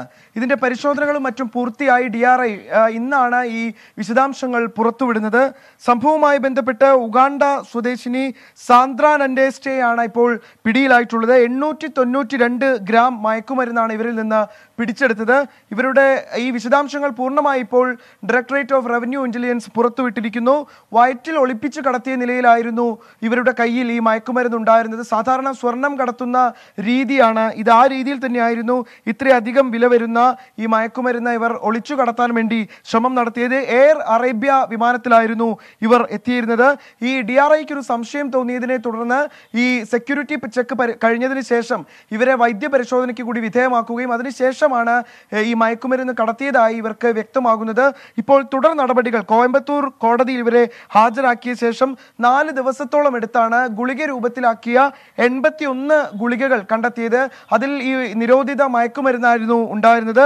നിയമപ്രകാരം മയക്കുമരുന്ന് കേസിൽ ഇവരെ ജുഡീഷ്യൽ കസ്റ്റഡിയിൽ ചെന്നൈ പുഴൽ ജയിലിൽ അടച്ചിരിക്കുകയാണ്. ഇപ്പോൾ ഇത് ഒരു വലിയ റാക്കറ്റ് തന്നെ തമിഴ്നാട് ഉൾപ്പെടെയുള്ള സംസ്ഥാനങ്ങളിലേക്ക് വലിയ രീതിയിൽ ഇത്തരത്തിലുള്ള മയക്കുമരുന്ന് എത്തിക്കുന്ന സംഘത്തിന്റെ കണ്ണിയാണ് ഈ യുഗാണ്ട സ്വദേശിനി എന്നാണ് ഇപ്പോൾ അന്വേഷണ സംഘം പ്രാഥമികമായി മനസ്സിലാക്കുന്നത്. വിശദമായി ഇവരെ ചോദ്യം ചെയ്യുന്നതിൽ നിന്ന് ഇവരുടെ പൂർണ്ണമായ സംഘങ്ങളിലേക്ക് എത്തിച്ചേരാൻ വേണ്ടി കഴിയുമെന്നുള്ള പ്രതീക്ഷയിലാണ് അന്വേഷണ സംഘം ഇപ്പോൾ. ഗോപികൃഷ്ണൻ, കോയമ്പത്തൂരിൽ വൻ മയക്കുമരുന്ന് വേട്ട നടന്നിരിക്കുന്നു. അതിന്റെ വിശദാംശങ്ങളിലേക്ക് കൂടി കടക്കുകയായിരുന്നു നിഖിൽ പ്രമേഷ്. നമുക്കൊരു ചെറിയ ഇടവേള കൂടി എടുക്കാം. ബ്രേക്കിംഗ് ന്യൂസ് ഈ മണിക്കൂറിൽ ഏറ്റവും പ്രധാനപ്പെട്ട വാർത്തകൾ പ്രേക്ഷകരിലേക്ക് എത്തിക്കുന്നു. ഇടവേളയ്ക്ക് ശേഷം മറ്റു വാർത്തകൾ പരിശോധിക്കും. വളരെ കൊല്ലം കൊട്ടിയം പുഞ്ചിരിച്ചിറയിൽ കിണറിൽ കുടുങ്ങിയ തൊഴിലാളിക്കായുള്ള തിരച്ചിൽ തുടരുന്നു. മുട്ടക്കാവ് സ്വദേശി സുധീറാണ് കിണറ്റിൽ കുടുങ്ങിപ്പോയത്. ഇന്നലെ ഉച്ചയ്ക്കാണ് റിംഗ് ഇറക്കുന്നതിനിടെ അപകടമുണ്ടായത്. രാത്രി വൈകിയും രക്ഷാപ്രവർത്തനം നടത്തിയെങ്കിലും അത് ഫലം കണ്ടിരുന്നില്ല. സലീം മാലിക് ചേരുന്നു ഇപ്പോൾ സംഭവ സ്ഥലത്തുനിന്ന്. സലീം, എന്തൊക്കെയാണ് വിവരങ്ങൾ? ഗോപി, ഉന്മേഷ്, ഈ മുട്ടയ്ക്കാവ് സ്വദേശിയായ സുധീറിനെ കണ്ടെത്താനുള്ള ശ്രമം 24 മണിക്കൂറിലേക്ക് കടക്കുകയാണ്. ഇപ്പോൾ 22 മണിക്കൂറുകൾ ഈ രക്ഷാപ്രവർത്തനം പൂർത്തിയായി കഴിഞ്ഞു. ഇന്നലെ 1:30 മുതൽ ആരംഭിച്ച ഈ തിരച്ചിലാണ് ഇപ്പോഴും തുടരുന്നത്. വലിയ ശ്രമകരമായ ദൗത്യമാണ് ഈ ഫയർഫോഴ്സും പോലീസും ഈ നാട്ടുകാരും ഉൾപ്പെടെയുള്ളവരുടെ സഹകരണത്തോടെ ഇപ്പോൾ നടത്തുന്നത്. ഈ കിണറിന്, ഈ സുധീർ അകപ്പെട്ട കിണറിന് സമാന്തരമായി മറ്റൊരു കിണർ, അത്രയും തന്നെ ആഴത്തിൽ കിണർ കുഴിച്ച് ഒരു മാളൂട്ടി സിനിമയിൽ നമ്മൾ കണ്ടതുപോലെ ആ മാതൃകയിലുള്ള ഒരു രക്ഷാപ്രവർത്തനമാണ് ഇവിടെ നടത്തുന്നത്. ഈ കിണർ അങ്ങനെ സമാന്തരമായി തന്നെ കുഴിയിലേക്ക് എത്തി. അവിടെ നിന്നും ഇപ്പോൾ ഏകദേശം 60 അടിയോളം താഴ്ചയുള്ള കിണറാണ്. ഇപ്പോൾ ഏകദേശം 30 അടിയോളം താഴ്ചയിലേക്ക് എത്തിയിട്ടുണ്ട്.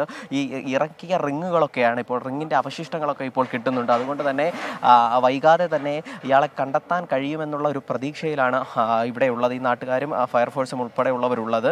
ഇന്നലെ രാത്രിയും ഒരു സമയം പോലും ഇല്ലാതെ, വിശ്രമമില്ലാതെയുള്ള തിരച്ചിലായിരുന്നു ഉണ്ടായിരുന്നത്. ഇടയ്ക്ക് ഈ മഴ ചെറിയ തോതിൽ ബുദ്ധിമുട്ടിച്ചെങ്കിലും അതൊന്നും ബാധിക്കാതെയുള്ള തിരച്ചിലാണ് ഉള്ളത്. ഈ തിരച്ചിലുകൾക്ക് നേതൃത്വം കൊടുത്തുകൊണ്ട് തന്നെ ചാത്തന്നൂർ MLA ആയ GS ജയലാലും കുണ്ട്ര MLA ആയ PC വിഷ്ണുനാഥും ഇവിടെ തന്നെ ക്യാമ്പ് ചെയ്യുന്നുണ്ട്. ഇന്നലെ രാത്രി മുതൽ തന്നെ ഇവരും ഇവിടെ ക്യാമ്പ് ചെയ്യുന്ന സാഹചര്യമാണുള്ളത്.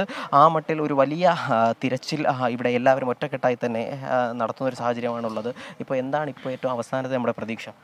അല്ല, നമ്മളിപ്പം ഏതാണ്ട് പുറത്തെടുക്കാനുള്ള ഒരു സമയത്തിലേക്ക് എത്തുന്നു എന്നുള്ള ഒരു നല്ല പ്രതീക്ഷയാണുള്ളത്. ഇപ്പോൾ വളരെ അടുത്ത് എത്തിയിട്ടുണ്ട്. തൊടി ഇടിഞ്ഞ് കറുത്ത ചെളിയൊക്കെ ആയി മൂടിക്കിടക്കുന്ന ഒരവസ്ഥയാണുള്ളത്.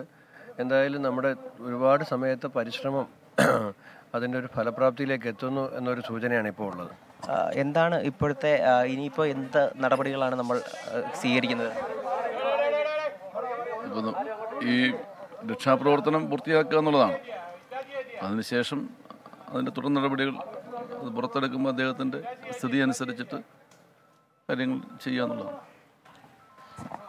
അങ്ങനെയാണ് നമുക്ക് മനസ്സിലാക്കാൻ കഴിയുന്നത്. ഏകദേശം ഈ രക്ഷാപ്രവർത്തനത്തിന്റെ അന്തിമഘട്ടത്തിലേക്ക് എന്നുള്ളൊരു സൂചനയാണ് നമുക്ക് ഇവിടെ നിന്ന് മനസ്സിലാക്കാൻ കഴിയുന്നത്. കാരണം കിണറിന്റെ റിംഗ് ഇറക്കുന്നതിനിടെ കിണറിൽ തുടങ്ങിയത്, ഇന്നലെ തുടങ്ങിയ രക്ഷാപ്രവർത്തനമാണ് അതിപ്പോഴും തുടരുന്നു എന്നാണ് സലീം മാലിക് റിപ്പോർട്ട് ചെയ്തത്. ബ്രേക്കിംഗ് ന്യൂസ് ഇവിടെ പൂർത്തിയാവുകയാണ്. ഇനി 24 റൗണ്ടപ്പിനുള്ള സമയമാണ്. ഇതുവരെ വന്ന വാർത്തയുടെ സമഗ്രമായ ചിത്രം 24 റൗണ്ടപ്പിൽ കാണാം. അനുജിക്കൊപ്പം നമസ്കാരം. ലോകത്തെവിടെയായാലും ഏത് സമയത്തും 24 വാർത്തകളും ഓഗ്മെന്റഡ് റിയാലിറ്റി പാക്കേജുകളും എക്സ്പ്ലെയിനറുകളും വിശദമായി കാണാൻ ഞങ്ങളുടെ യൂട്യൂബ് ചാനൽ നിങ്ങൾക്ക് സബ്സ്ക്രൈബ് ചെയ്യാം.